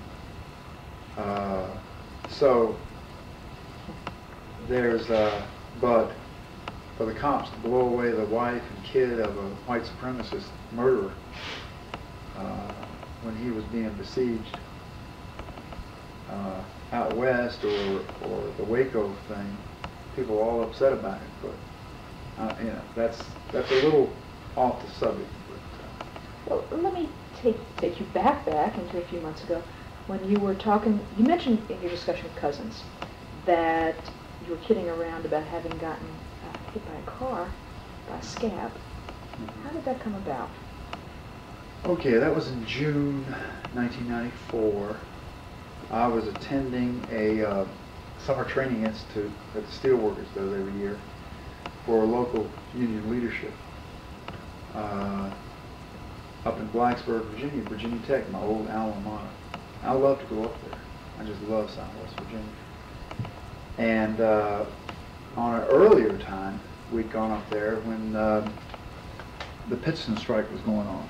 And we caravaned down to the coal fields. It was wonderful. I went down to all my old haunts and hangouts, and we spent the day down there playing tag with coal trucks and state police and just having a great time, giving what support we could to the strike, and spending time at Camp Solidarity with the mine workers and everything. I just loved it. I was so happy. And so in '94, we went up there, and the district director told us at the orientation session Sunday night that on Wednesday he was asking people to caravan and ride buses down to Kentucky to the coal fields, not to support mine workers this time, but the steel workers had organized a nursing home, and nursing home refused to bargain, and that had provoked a strike, and we were going down to rally in support of the striking nursing home employees. And I went down with a couple of friends of mine, one from my local and an old buddy of mine from Alcoa, Tennessee. And we were walking in support of the picket line. It was not at shift change, but one car had come in, and we would all haul scab at it. You know, it's just a very normal picket line. We weren't trying to stop scabs. We weren't doing anything illegal. We weren't doing anything violent. We were hollering at them for being scabs, but we weren't even using foul language. Anyway, this one car pulled into the driveway and accelerated, and everybody jumped out of the way. I was right smack in the middle of the grill of the car and couldn't get out of the way. Got hit and thrown up on the hood of the car. And then the driver floored it, really accelerated. And I thought to myself, this guy's trying to kill me. I didn't realize it was a woman driving. And I was flat on my back on the hood of the car, and I was grabbing windshield wipers and flattening my hands out against the hood because she started, not only was she accelerating rapidly, but swerving very sharply left and right. Finally flung me off, and I hit my head on the asphalt and spent 4 days in the hospital. Was unconscious for about 10 minutes. And got a concussion and some complications later on from the pinched nerve and possibly traumatic arthritis. But I've had some problems since then. And it was real funny when Joe Kiker, the district director, called me up to go out on this Firestone campaign. I said, Joe, he says, Charlie, you know you might be doing some jail time in this campaign. I said, I don't care about doing jail time, Joe. I said, but I'm not going to do any hospital time. I'm not going to stand in front of anybody driving anything bigger than a tricycle. And he says, no, you don't put it right. Yeah. That sounds like famous last words. What was in this woman's mind? Why did she do this? Did she get arrested? Well, it's real funny. I've got a lawsuit against her. She's also filed suit against me. She said that I've caused her great mental distress and physical and emotional damage, and that I've made her unemployable. And she's trying to, because she says that I sat down on the hood of her car and and terrorized her, and that people were being violent toward her and using abusive language. And that I was the ringleader, and I'd been paid by the steelworkers specifically to go to the strike and deny her employment. And I'm trying to recoup my medical bills and my lost time. But Is she going to win? well, I don't know. It's real funny. The town is very polarized.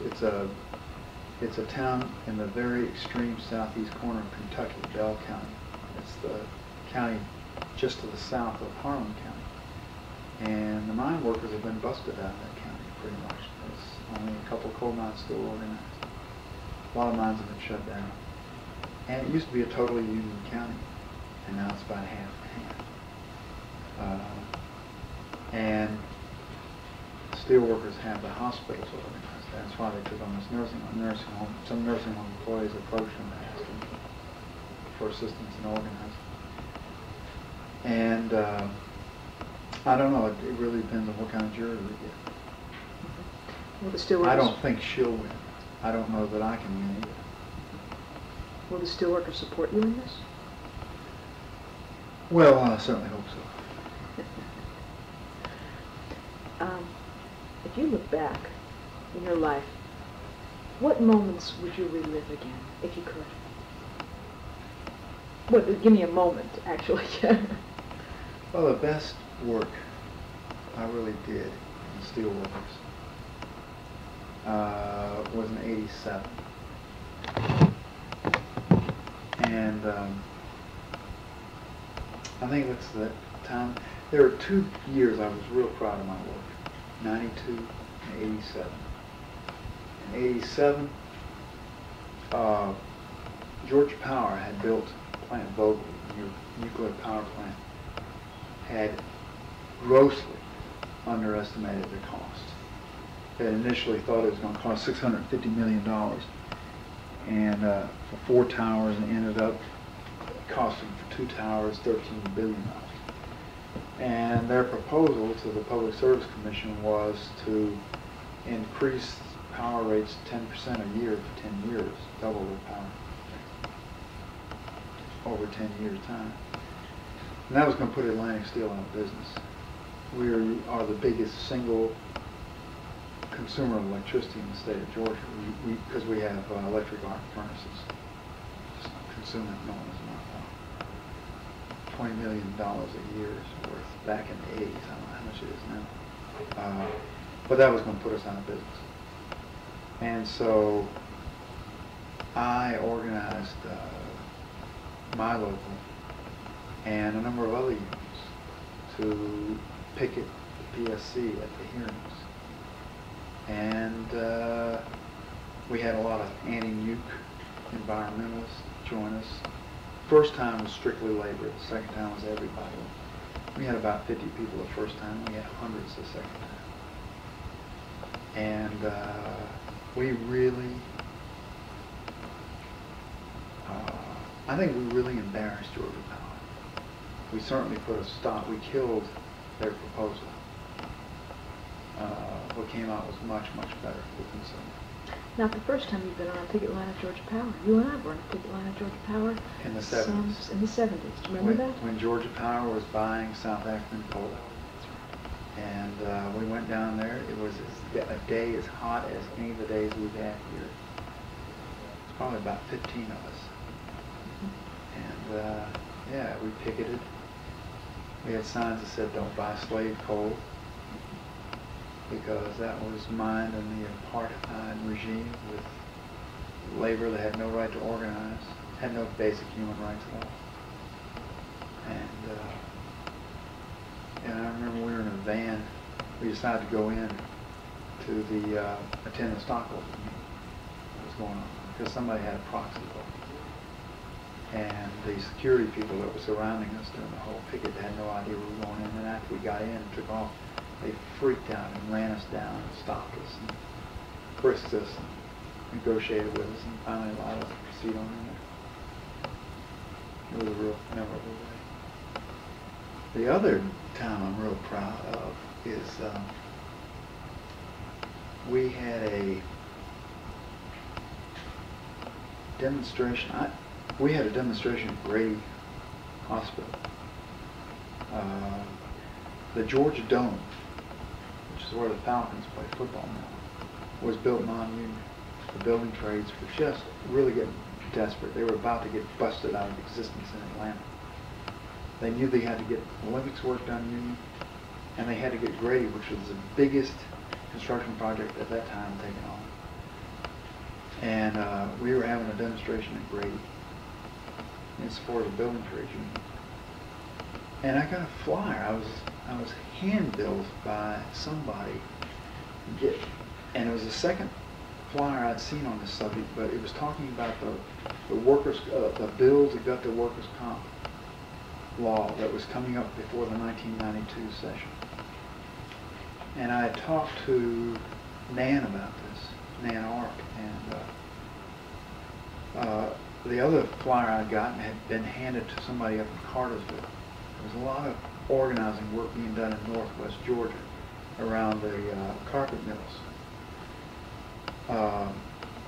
And this was just a ghastly bill that was going to greatly reduce the benefits and limit the benefits that injured workers could receive.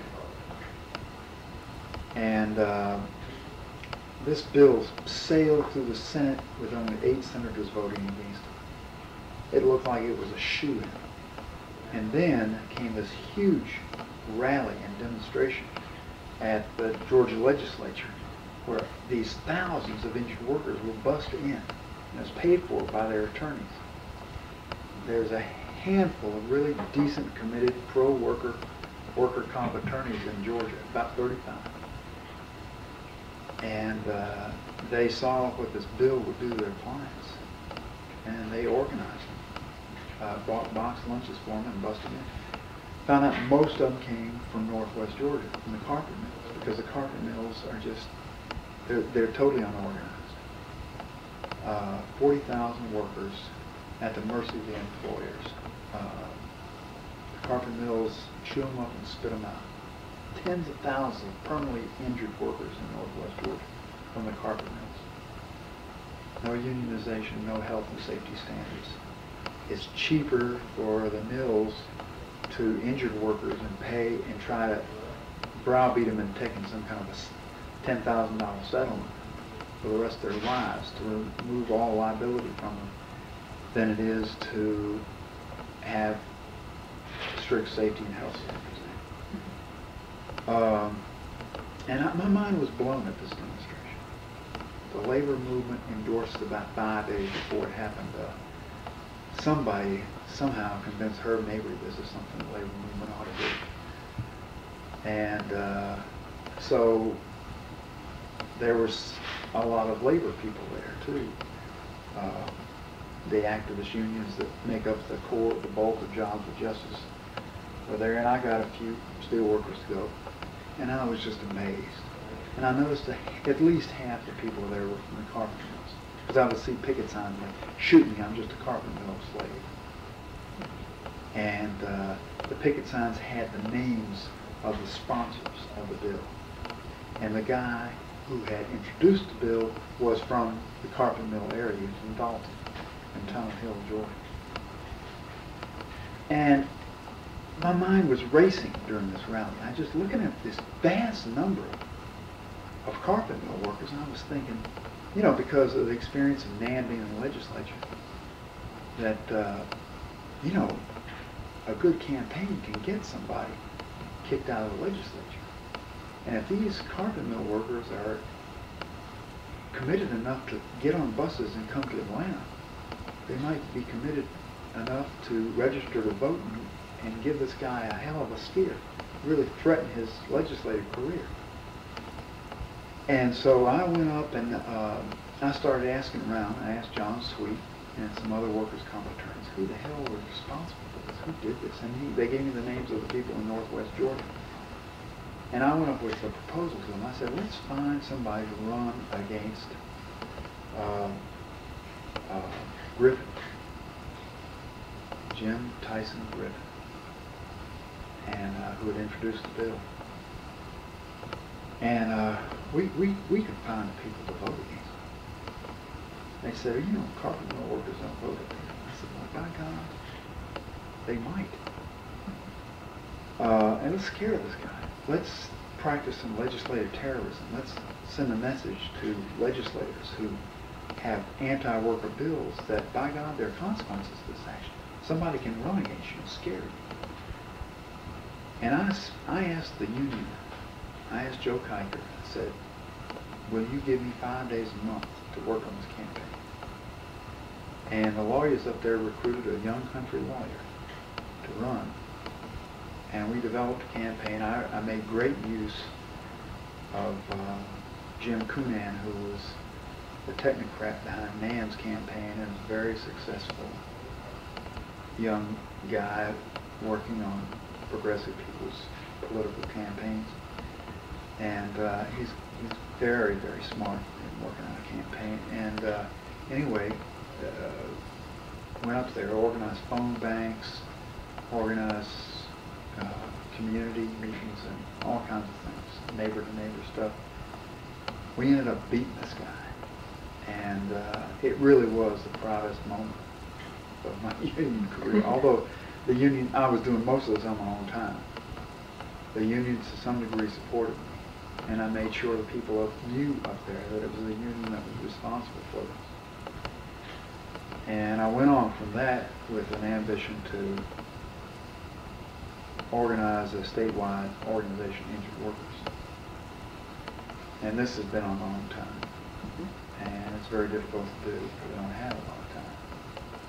But I've put out several proposals to unions to see if you can go into a totally non-union area like Dalton, which is nothing but a company town. I have friends who keep telling me they want to take me to this cafe that still has a blood stain from the last union organizer that was there during the 60s who got shot.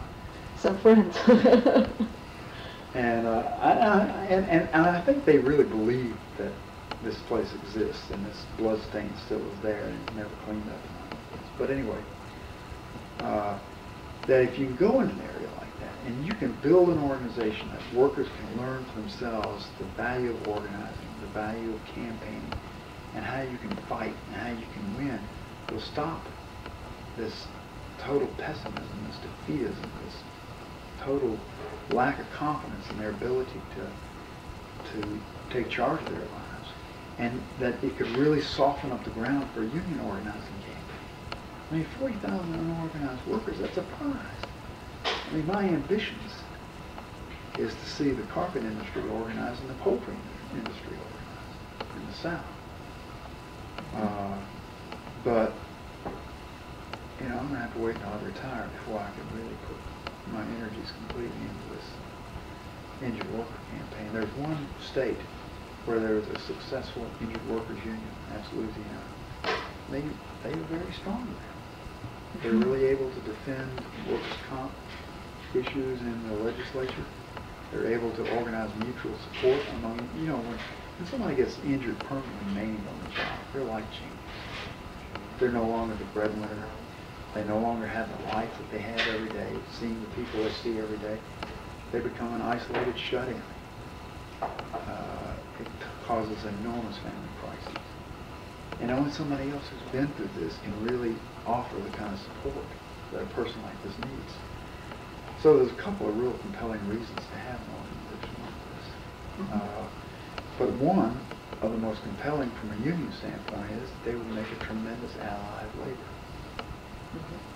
And I think it's worthwhile for the unions to invest a few $1,000s into this and give somebody some time to do something like this. How would You might. If you look back and said, this person was a mentor, this person was memorable, who would you choose? Tell me about some memorable people you've encountered. Oh, God. I'm mostly thinking labor, but look at outside, too. Oh, there's lots of people. There's Estes Rife, who was a steelworker organizer, an IED organizer.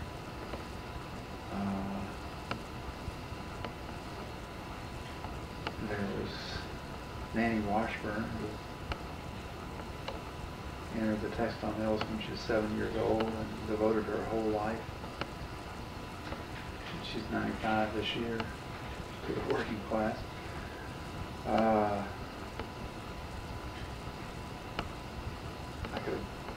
sat down, if I'd had time to think about this question, it's a great question. I sat down and written a long list of people. Well, tell me about the first fellow. Eustace Wright? Estes Wright. Estes Wright. Why memorable? Because he was such a strong and capable guy. No nonsense. When everybody in the steelworkers was freaked out about the gang of radicals at Atlantic Steel, he didn't get hysterical. He wanted to meet them. And he was paid by the union. You know, it's just extraordinary to me that this guy was so open-minded. But his commitment was to organizing workers, not Cold War ideological principles, something like that. And he would work with anybody. Another guy that I really admired a great deal came out of a local and took over the IUD organizing department.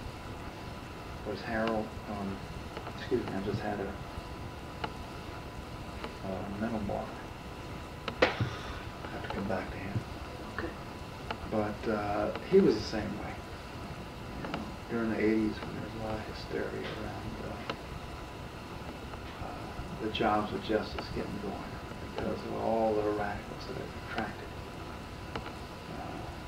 He stood up and said, I don't give a damn who these people are. They want to work. They want to organize. And that's what I want.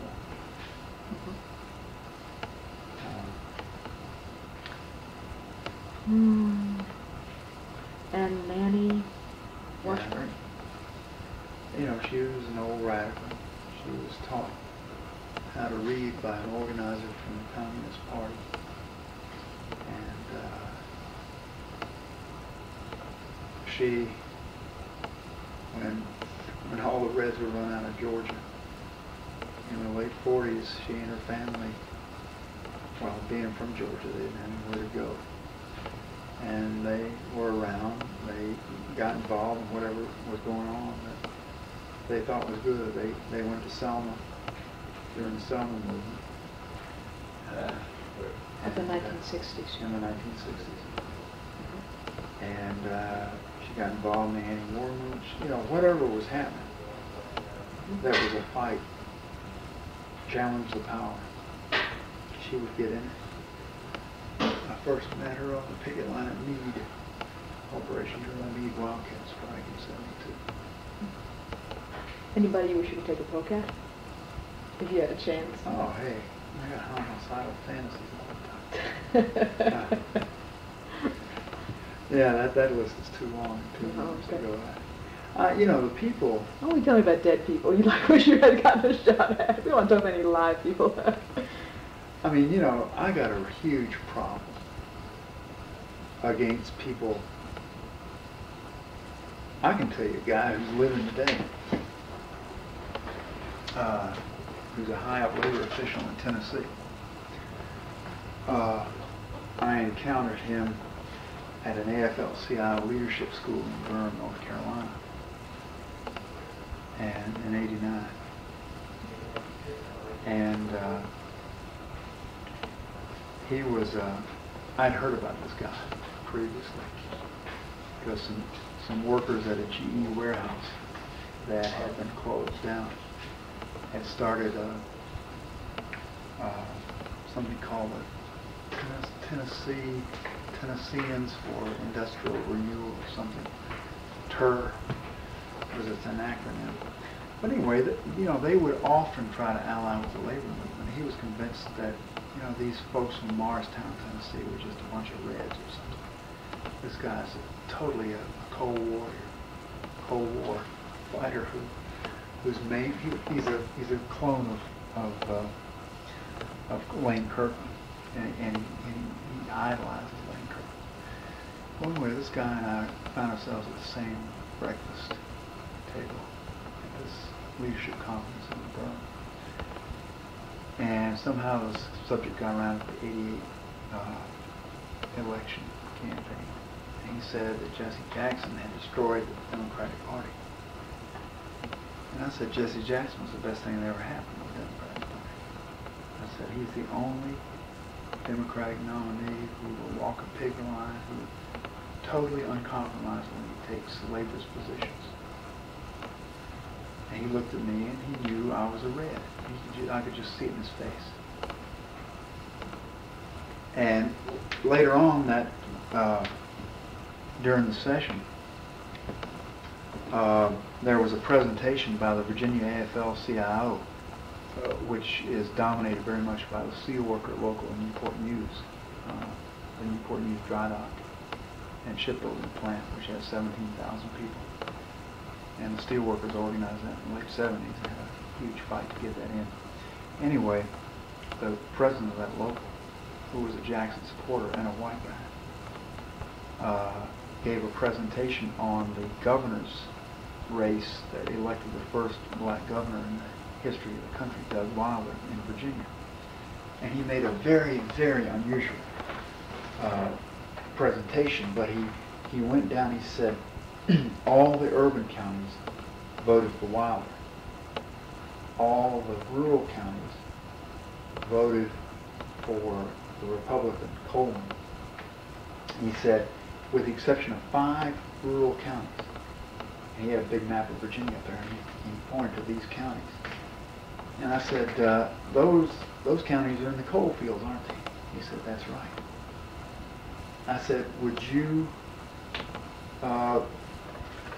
suggest possibly that the reason that the miners voted for a black man for governor, that the white miners voted for, largely white miners voted for a black for governor of Virginia was because during the Pittston strike, when Jesse Jackson came down, they got their first sense of a black political activist who was standing up for labor and thought, well, maybe that's what all black politicians do. And he said that's exactly why Doug Wilder is the governor of Virginia, because those 5 counties made a difference. I said, so you would say that Jackson is a good force in the Democratic Party, wouldn't you? He said, my God, he's what we need. And I turned around and I looked at this jackass from Tennessee, who's still alive, who still runs the labor movement in Tennessee. You tell me his name in 10 years from now, we didn't see that. He'll live longer than I will. And I just smiled at him, and he glared at me. He had made an enemy for life. And he and I are both equally ideological. And we are probably both equally adept at holding a grudge. I know he's going to hate me as long as I hate him. But he's the problem with the labor movement. Nothing gets done in Tennessee unless it goes through him. It's he's like a feudal lord. And if it has to do with labor, it's got to go through him. And as far as I'm concerned, he's the reason that we're hurting so bad.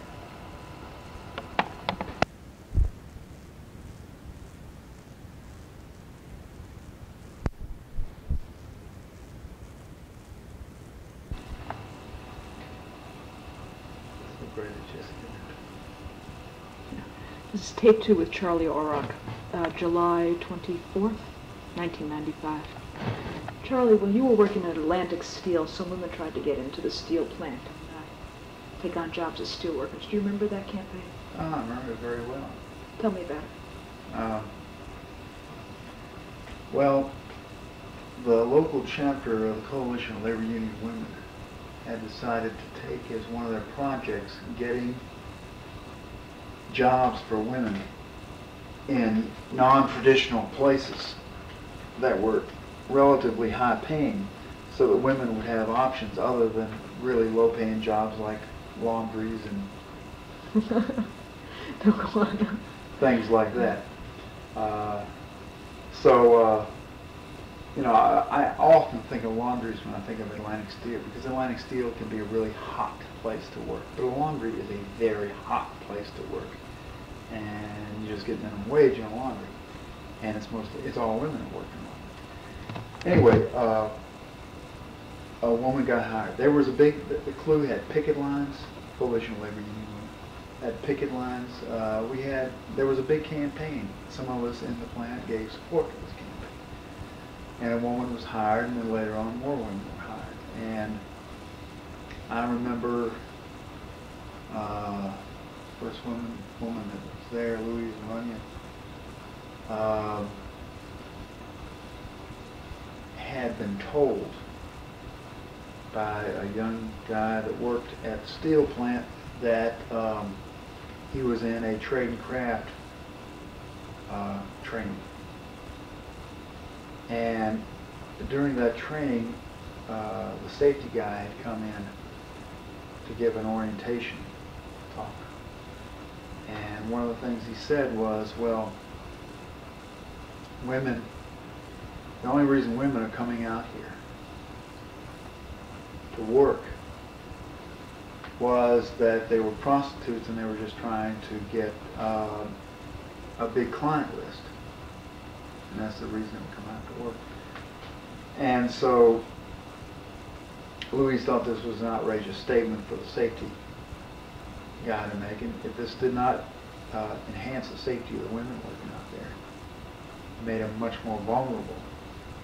And it was just a terrible statement. And she came to a union meeting and complained. And we had a big debate in the union meeting about whether or not the union should, in fact, denounce this statement. And I remember my dearly departed international rep who made the statement, Charlie Parker, that, well, Louise, if you don't want to have this kind of stuff being said, why'd you come out here in the first place? But What did Louise say to that? well, I don't even remember Louise's response. But it was, she was mad, though. Yeah. But,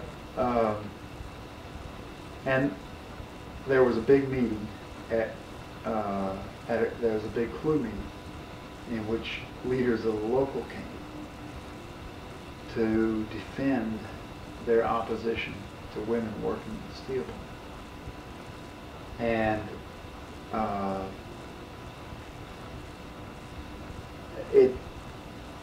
the women who were not involved in this campaign could not believe their ears. They didn't think that there would be such ignorance and bigotry on the part of trade union leaders.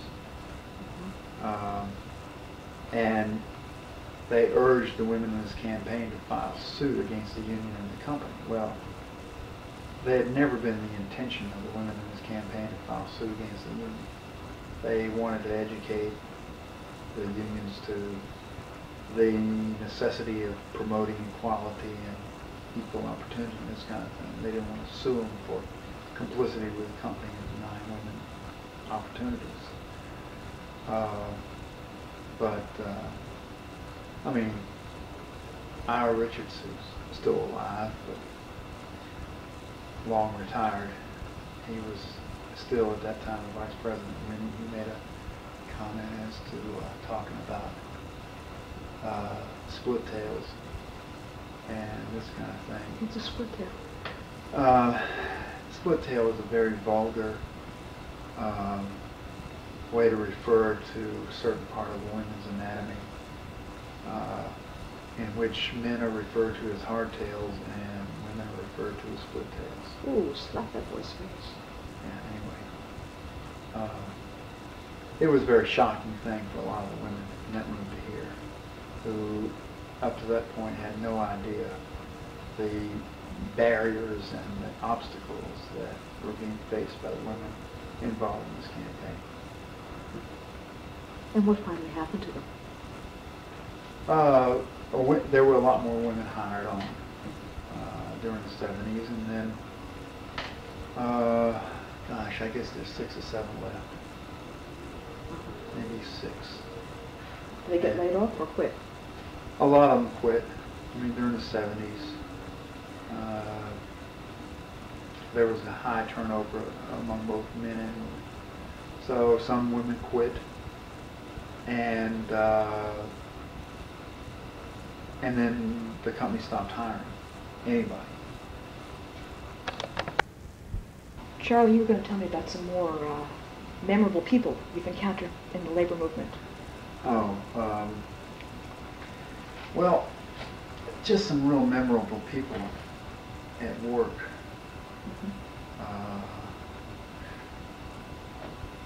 Were some of the black guys that broke color lines.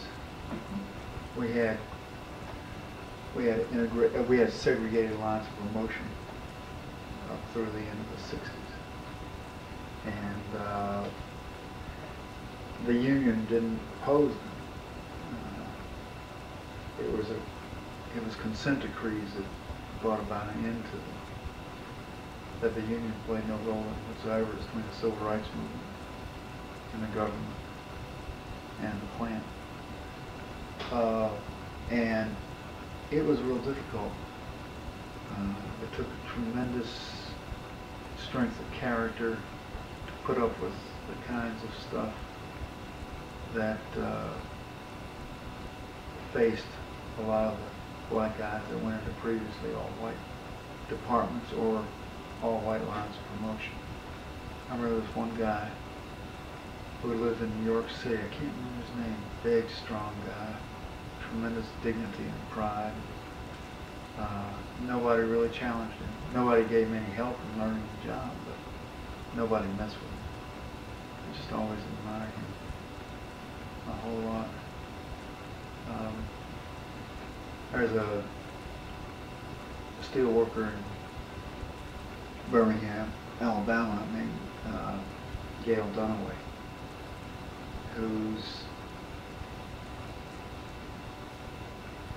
whose absolute optimistic spirit about being a woman leader in the steelworkers and a very, very male-dominated union just really inspires the heck out of me. Her spirit, her gumption, her fortitude just really inspire me a lot. And the little lapse I had before, I don't know why it happened to me, but it happened when I was trying to think of Harold McIver's name. But his daddy was the first president of the local at Atlantic Steel in 1942. Yeah. And Harold led the J.P. Stevens campaign in North Carolina in the '70s. If you had a chance to stand up on a podium and talk to all the young people in the labor unions, what advice would you give them? Notice I'm not including you among the young people anymore.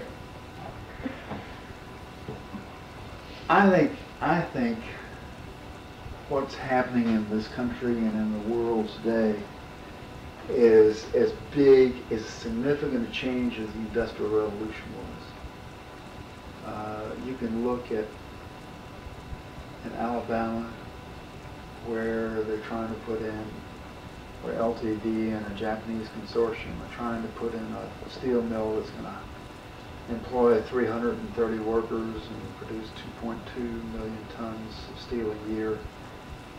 And you look 80 miles away at Gaston, Alabama, where Gulf State Steel is. That produces 1.1 million tons a year with 1,800 workers. And you see what's happening. Technology, computerization, automation, robotization is really shrinking the industrial workforce. Also the globalization, the export of jobs overseas. And you know, the steel workers are mounting a big campaign to stop the construction of that company, Trico, in Alabama. And I don't know, you know, they can make it a whole lot more expensive for them, and they can make it a whole lot more difficult for them, and they should be doing everything they can, but I think that's basically a defensive battle. At some point, the labor movement's going to have to go on the offense. They're going to have to seriously challenge relations of power in this country and in the world. That's going to be difficult. Most communist regimes have fallen. Capitalism looks ideologically unbeatable. The power of international corporations and multinationals international capitalism is immense. The ascendancy of the right wing in this country points to their political success. But I think the labor movement has got a lot of blame to share in that. I think the labor movement became a national labor movement at the end of World War II, and I think a deal was struck between the labor movement to assist in the United States becoming the unchallenged superpower in the world, and certainly the leader of the anti-communist world. And the payoff for the labor movement as part of this deal was that they would benefit from an unchallenged U.S. economic dominance. The problem is that we're not unchallenged anymore. We've got big competitors in Europe and in Asia. And with the globalization of the economy and the fall from predominance of the U.S. economy, and the technological revolution that's going on, this really means very different things, the labor movement. And I think our leadership is very slow to realize this. Although there was a revolution when Lane Kirkland was forced to resign. There's just no doubt about that. It really says something about the dissatisfaction in the ranks of labor with the tremendous decline in the numbers and the power of the labor movement. But we can't fight a defensive battle. We can't let the Democratic Party take us for granted all the time. You can't have Democrats who are trying to move to the right to challenge Republicans that way. There's this huge number of people that don't vote anymore in this country because they don't see any reason to vote. There is no challenge to the trends that are going on in this country. The labor movement's got to be part of that challenge. And one of the ways they could do that, I feel, is to stop letting Democrats take them for granted. Which they do because the Democrats know that the labor movement is not going to support Republicans. We have got to organize the unorganized, a vast number of people in really dead-end, no future jobs. And those tasks are not easy. I took a few of your things. And that's going to be part of the task of the new leadership of the AFL-CIO, but I don't think a broad enough debate is going on now in this debate about the future direction of the AFL-CIO. For example, nobody's talking about what should we do about the Democratic Party, whether we should embrace a Labor Party or a People's Party. We should join with Jackson's efforts to go independent or whatever. There's just no talk about that. We can still be taken for granted because we're taking for granted we're going to vote support the Democrats. That's one thing that's not being debated. The other thing that's being debated is what to do about this tremendous change. We can't just keep fighting defensive battles. Why oppose technological change? You know, why don't we really seriously go after a 25 or 30-hour work week?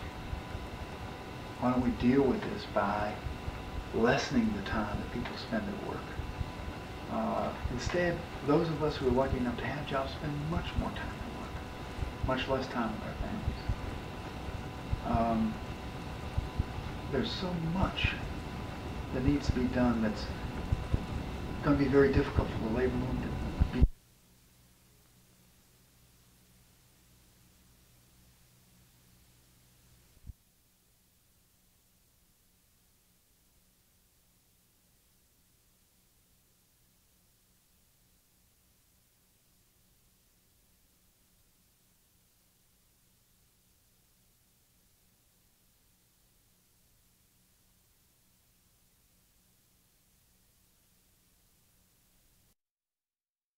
why don't we really seriously go after a 25 or 30-hour work week?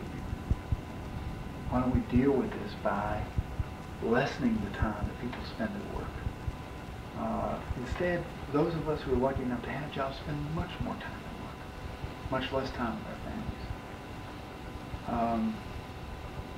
There's so much that needs to be done that's going to be very difficult for the labor movement to be done, because the labor movement was in opposition to radicalism in this country in the name of anti-communism, but it wasn't just Stalinism, it wasn't just the Soviet Union, this wasn't the Communist Party that was being opposed, it was anti-capitalism that was being opposed. And that may sound like some fine points, but it's very difficult for us to look at radical solutions when we as a movement have spent so much time crushing radicalism in our own ranks. Let me push you to get a little more particular. I'm Joe, pretend I'm just Joe Blow or Joan Blow standing in a local union hall, and I say, well, but what exactly do you want me to do now? I want the labor movement to look seriously at breaking with the Democratic Party. I want the labor movement seriously to develop strategies to deal with the automation and the technological revolution that's going on, by calling for a shorter work week. I want the labor movement to seriously understand the history of this country as it relates to racial issues, to racial oppression, and to begin an educational program of its membership, predominantly white membership, around issues of affirmative action. I want us to seriously challenge the right-wing radical movements like the militias, like the NRA, and make a bid for the hearts and minds of our white membership and white working people generally in this country. Charlie, you've been an organizer. You're an organizer now. Steel worker. Mine worker organizer. When are you going to retire?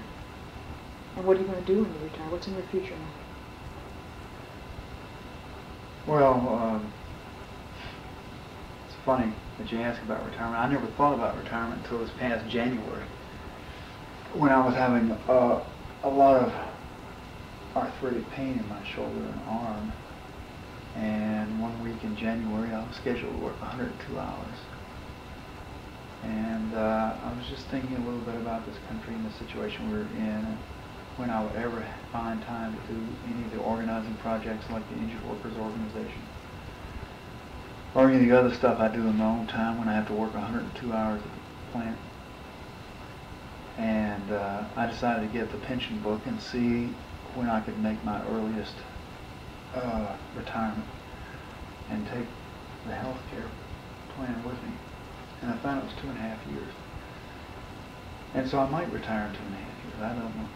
Of course, I couldn't live on the ridiculously low pension they pay. I'd have to have another job. Nobody at Atlantic Steel retires until they're 62 or 65 when they can draw Social Security.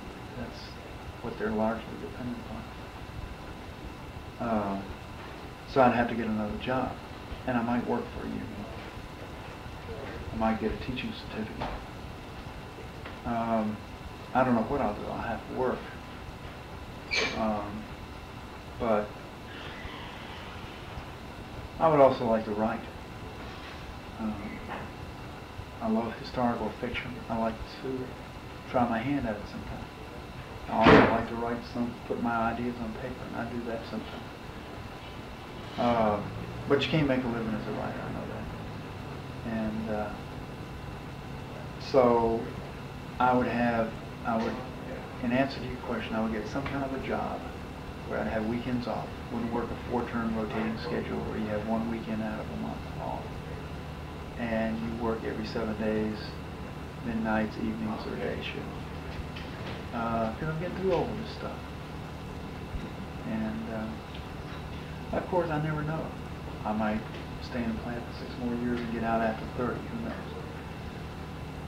But my plans at this time are to get out in about 2.5 years. And work at some other job that hopefully would give me, that would not be as well paid, but would give me a little more time to work on the injured worker organizing, or helping to pull together a network of workers in the poultry industry or the carpet mill industry or one of the great southern unorganized industries in some kind of a part, hopefully, of a AFL-CIO campaign to organize the South. Otherwise, on an unofficial campaign to organize the South. Looking back, just to wrap up, looking back, would you say it's been a good life? Yeah, sure. I mean, kind of leading question there. Has it been a bad life? it's I've had my issues as much as anybody else around dissatisfactions and lack of self-confidence and stuff. I mean, I've often felt that I'm not primarily a particularly good leader of people. I've never really influenced large numbers of people. I think I do good work in house calls. I think I do fairly good organizing work in certain situations. But I've certainly never been a working class hero, as somebody would say. Here's the Beetle with a stone. It's John Lennon. And I know that I never will be, although it certainly has been a fantasy of mine in the past. And I have spent a lot of my time at the plant and isolated from certain segments of the workforce. And in some ways they were kind of hurtful. I've had personal issues that have been painful to me. But overall, the fact that I really enjoy learning new things, I really enjoy people, have been a couple of blessings on me that have really enabled me to enjoy my life.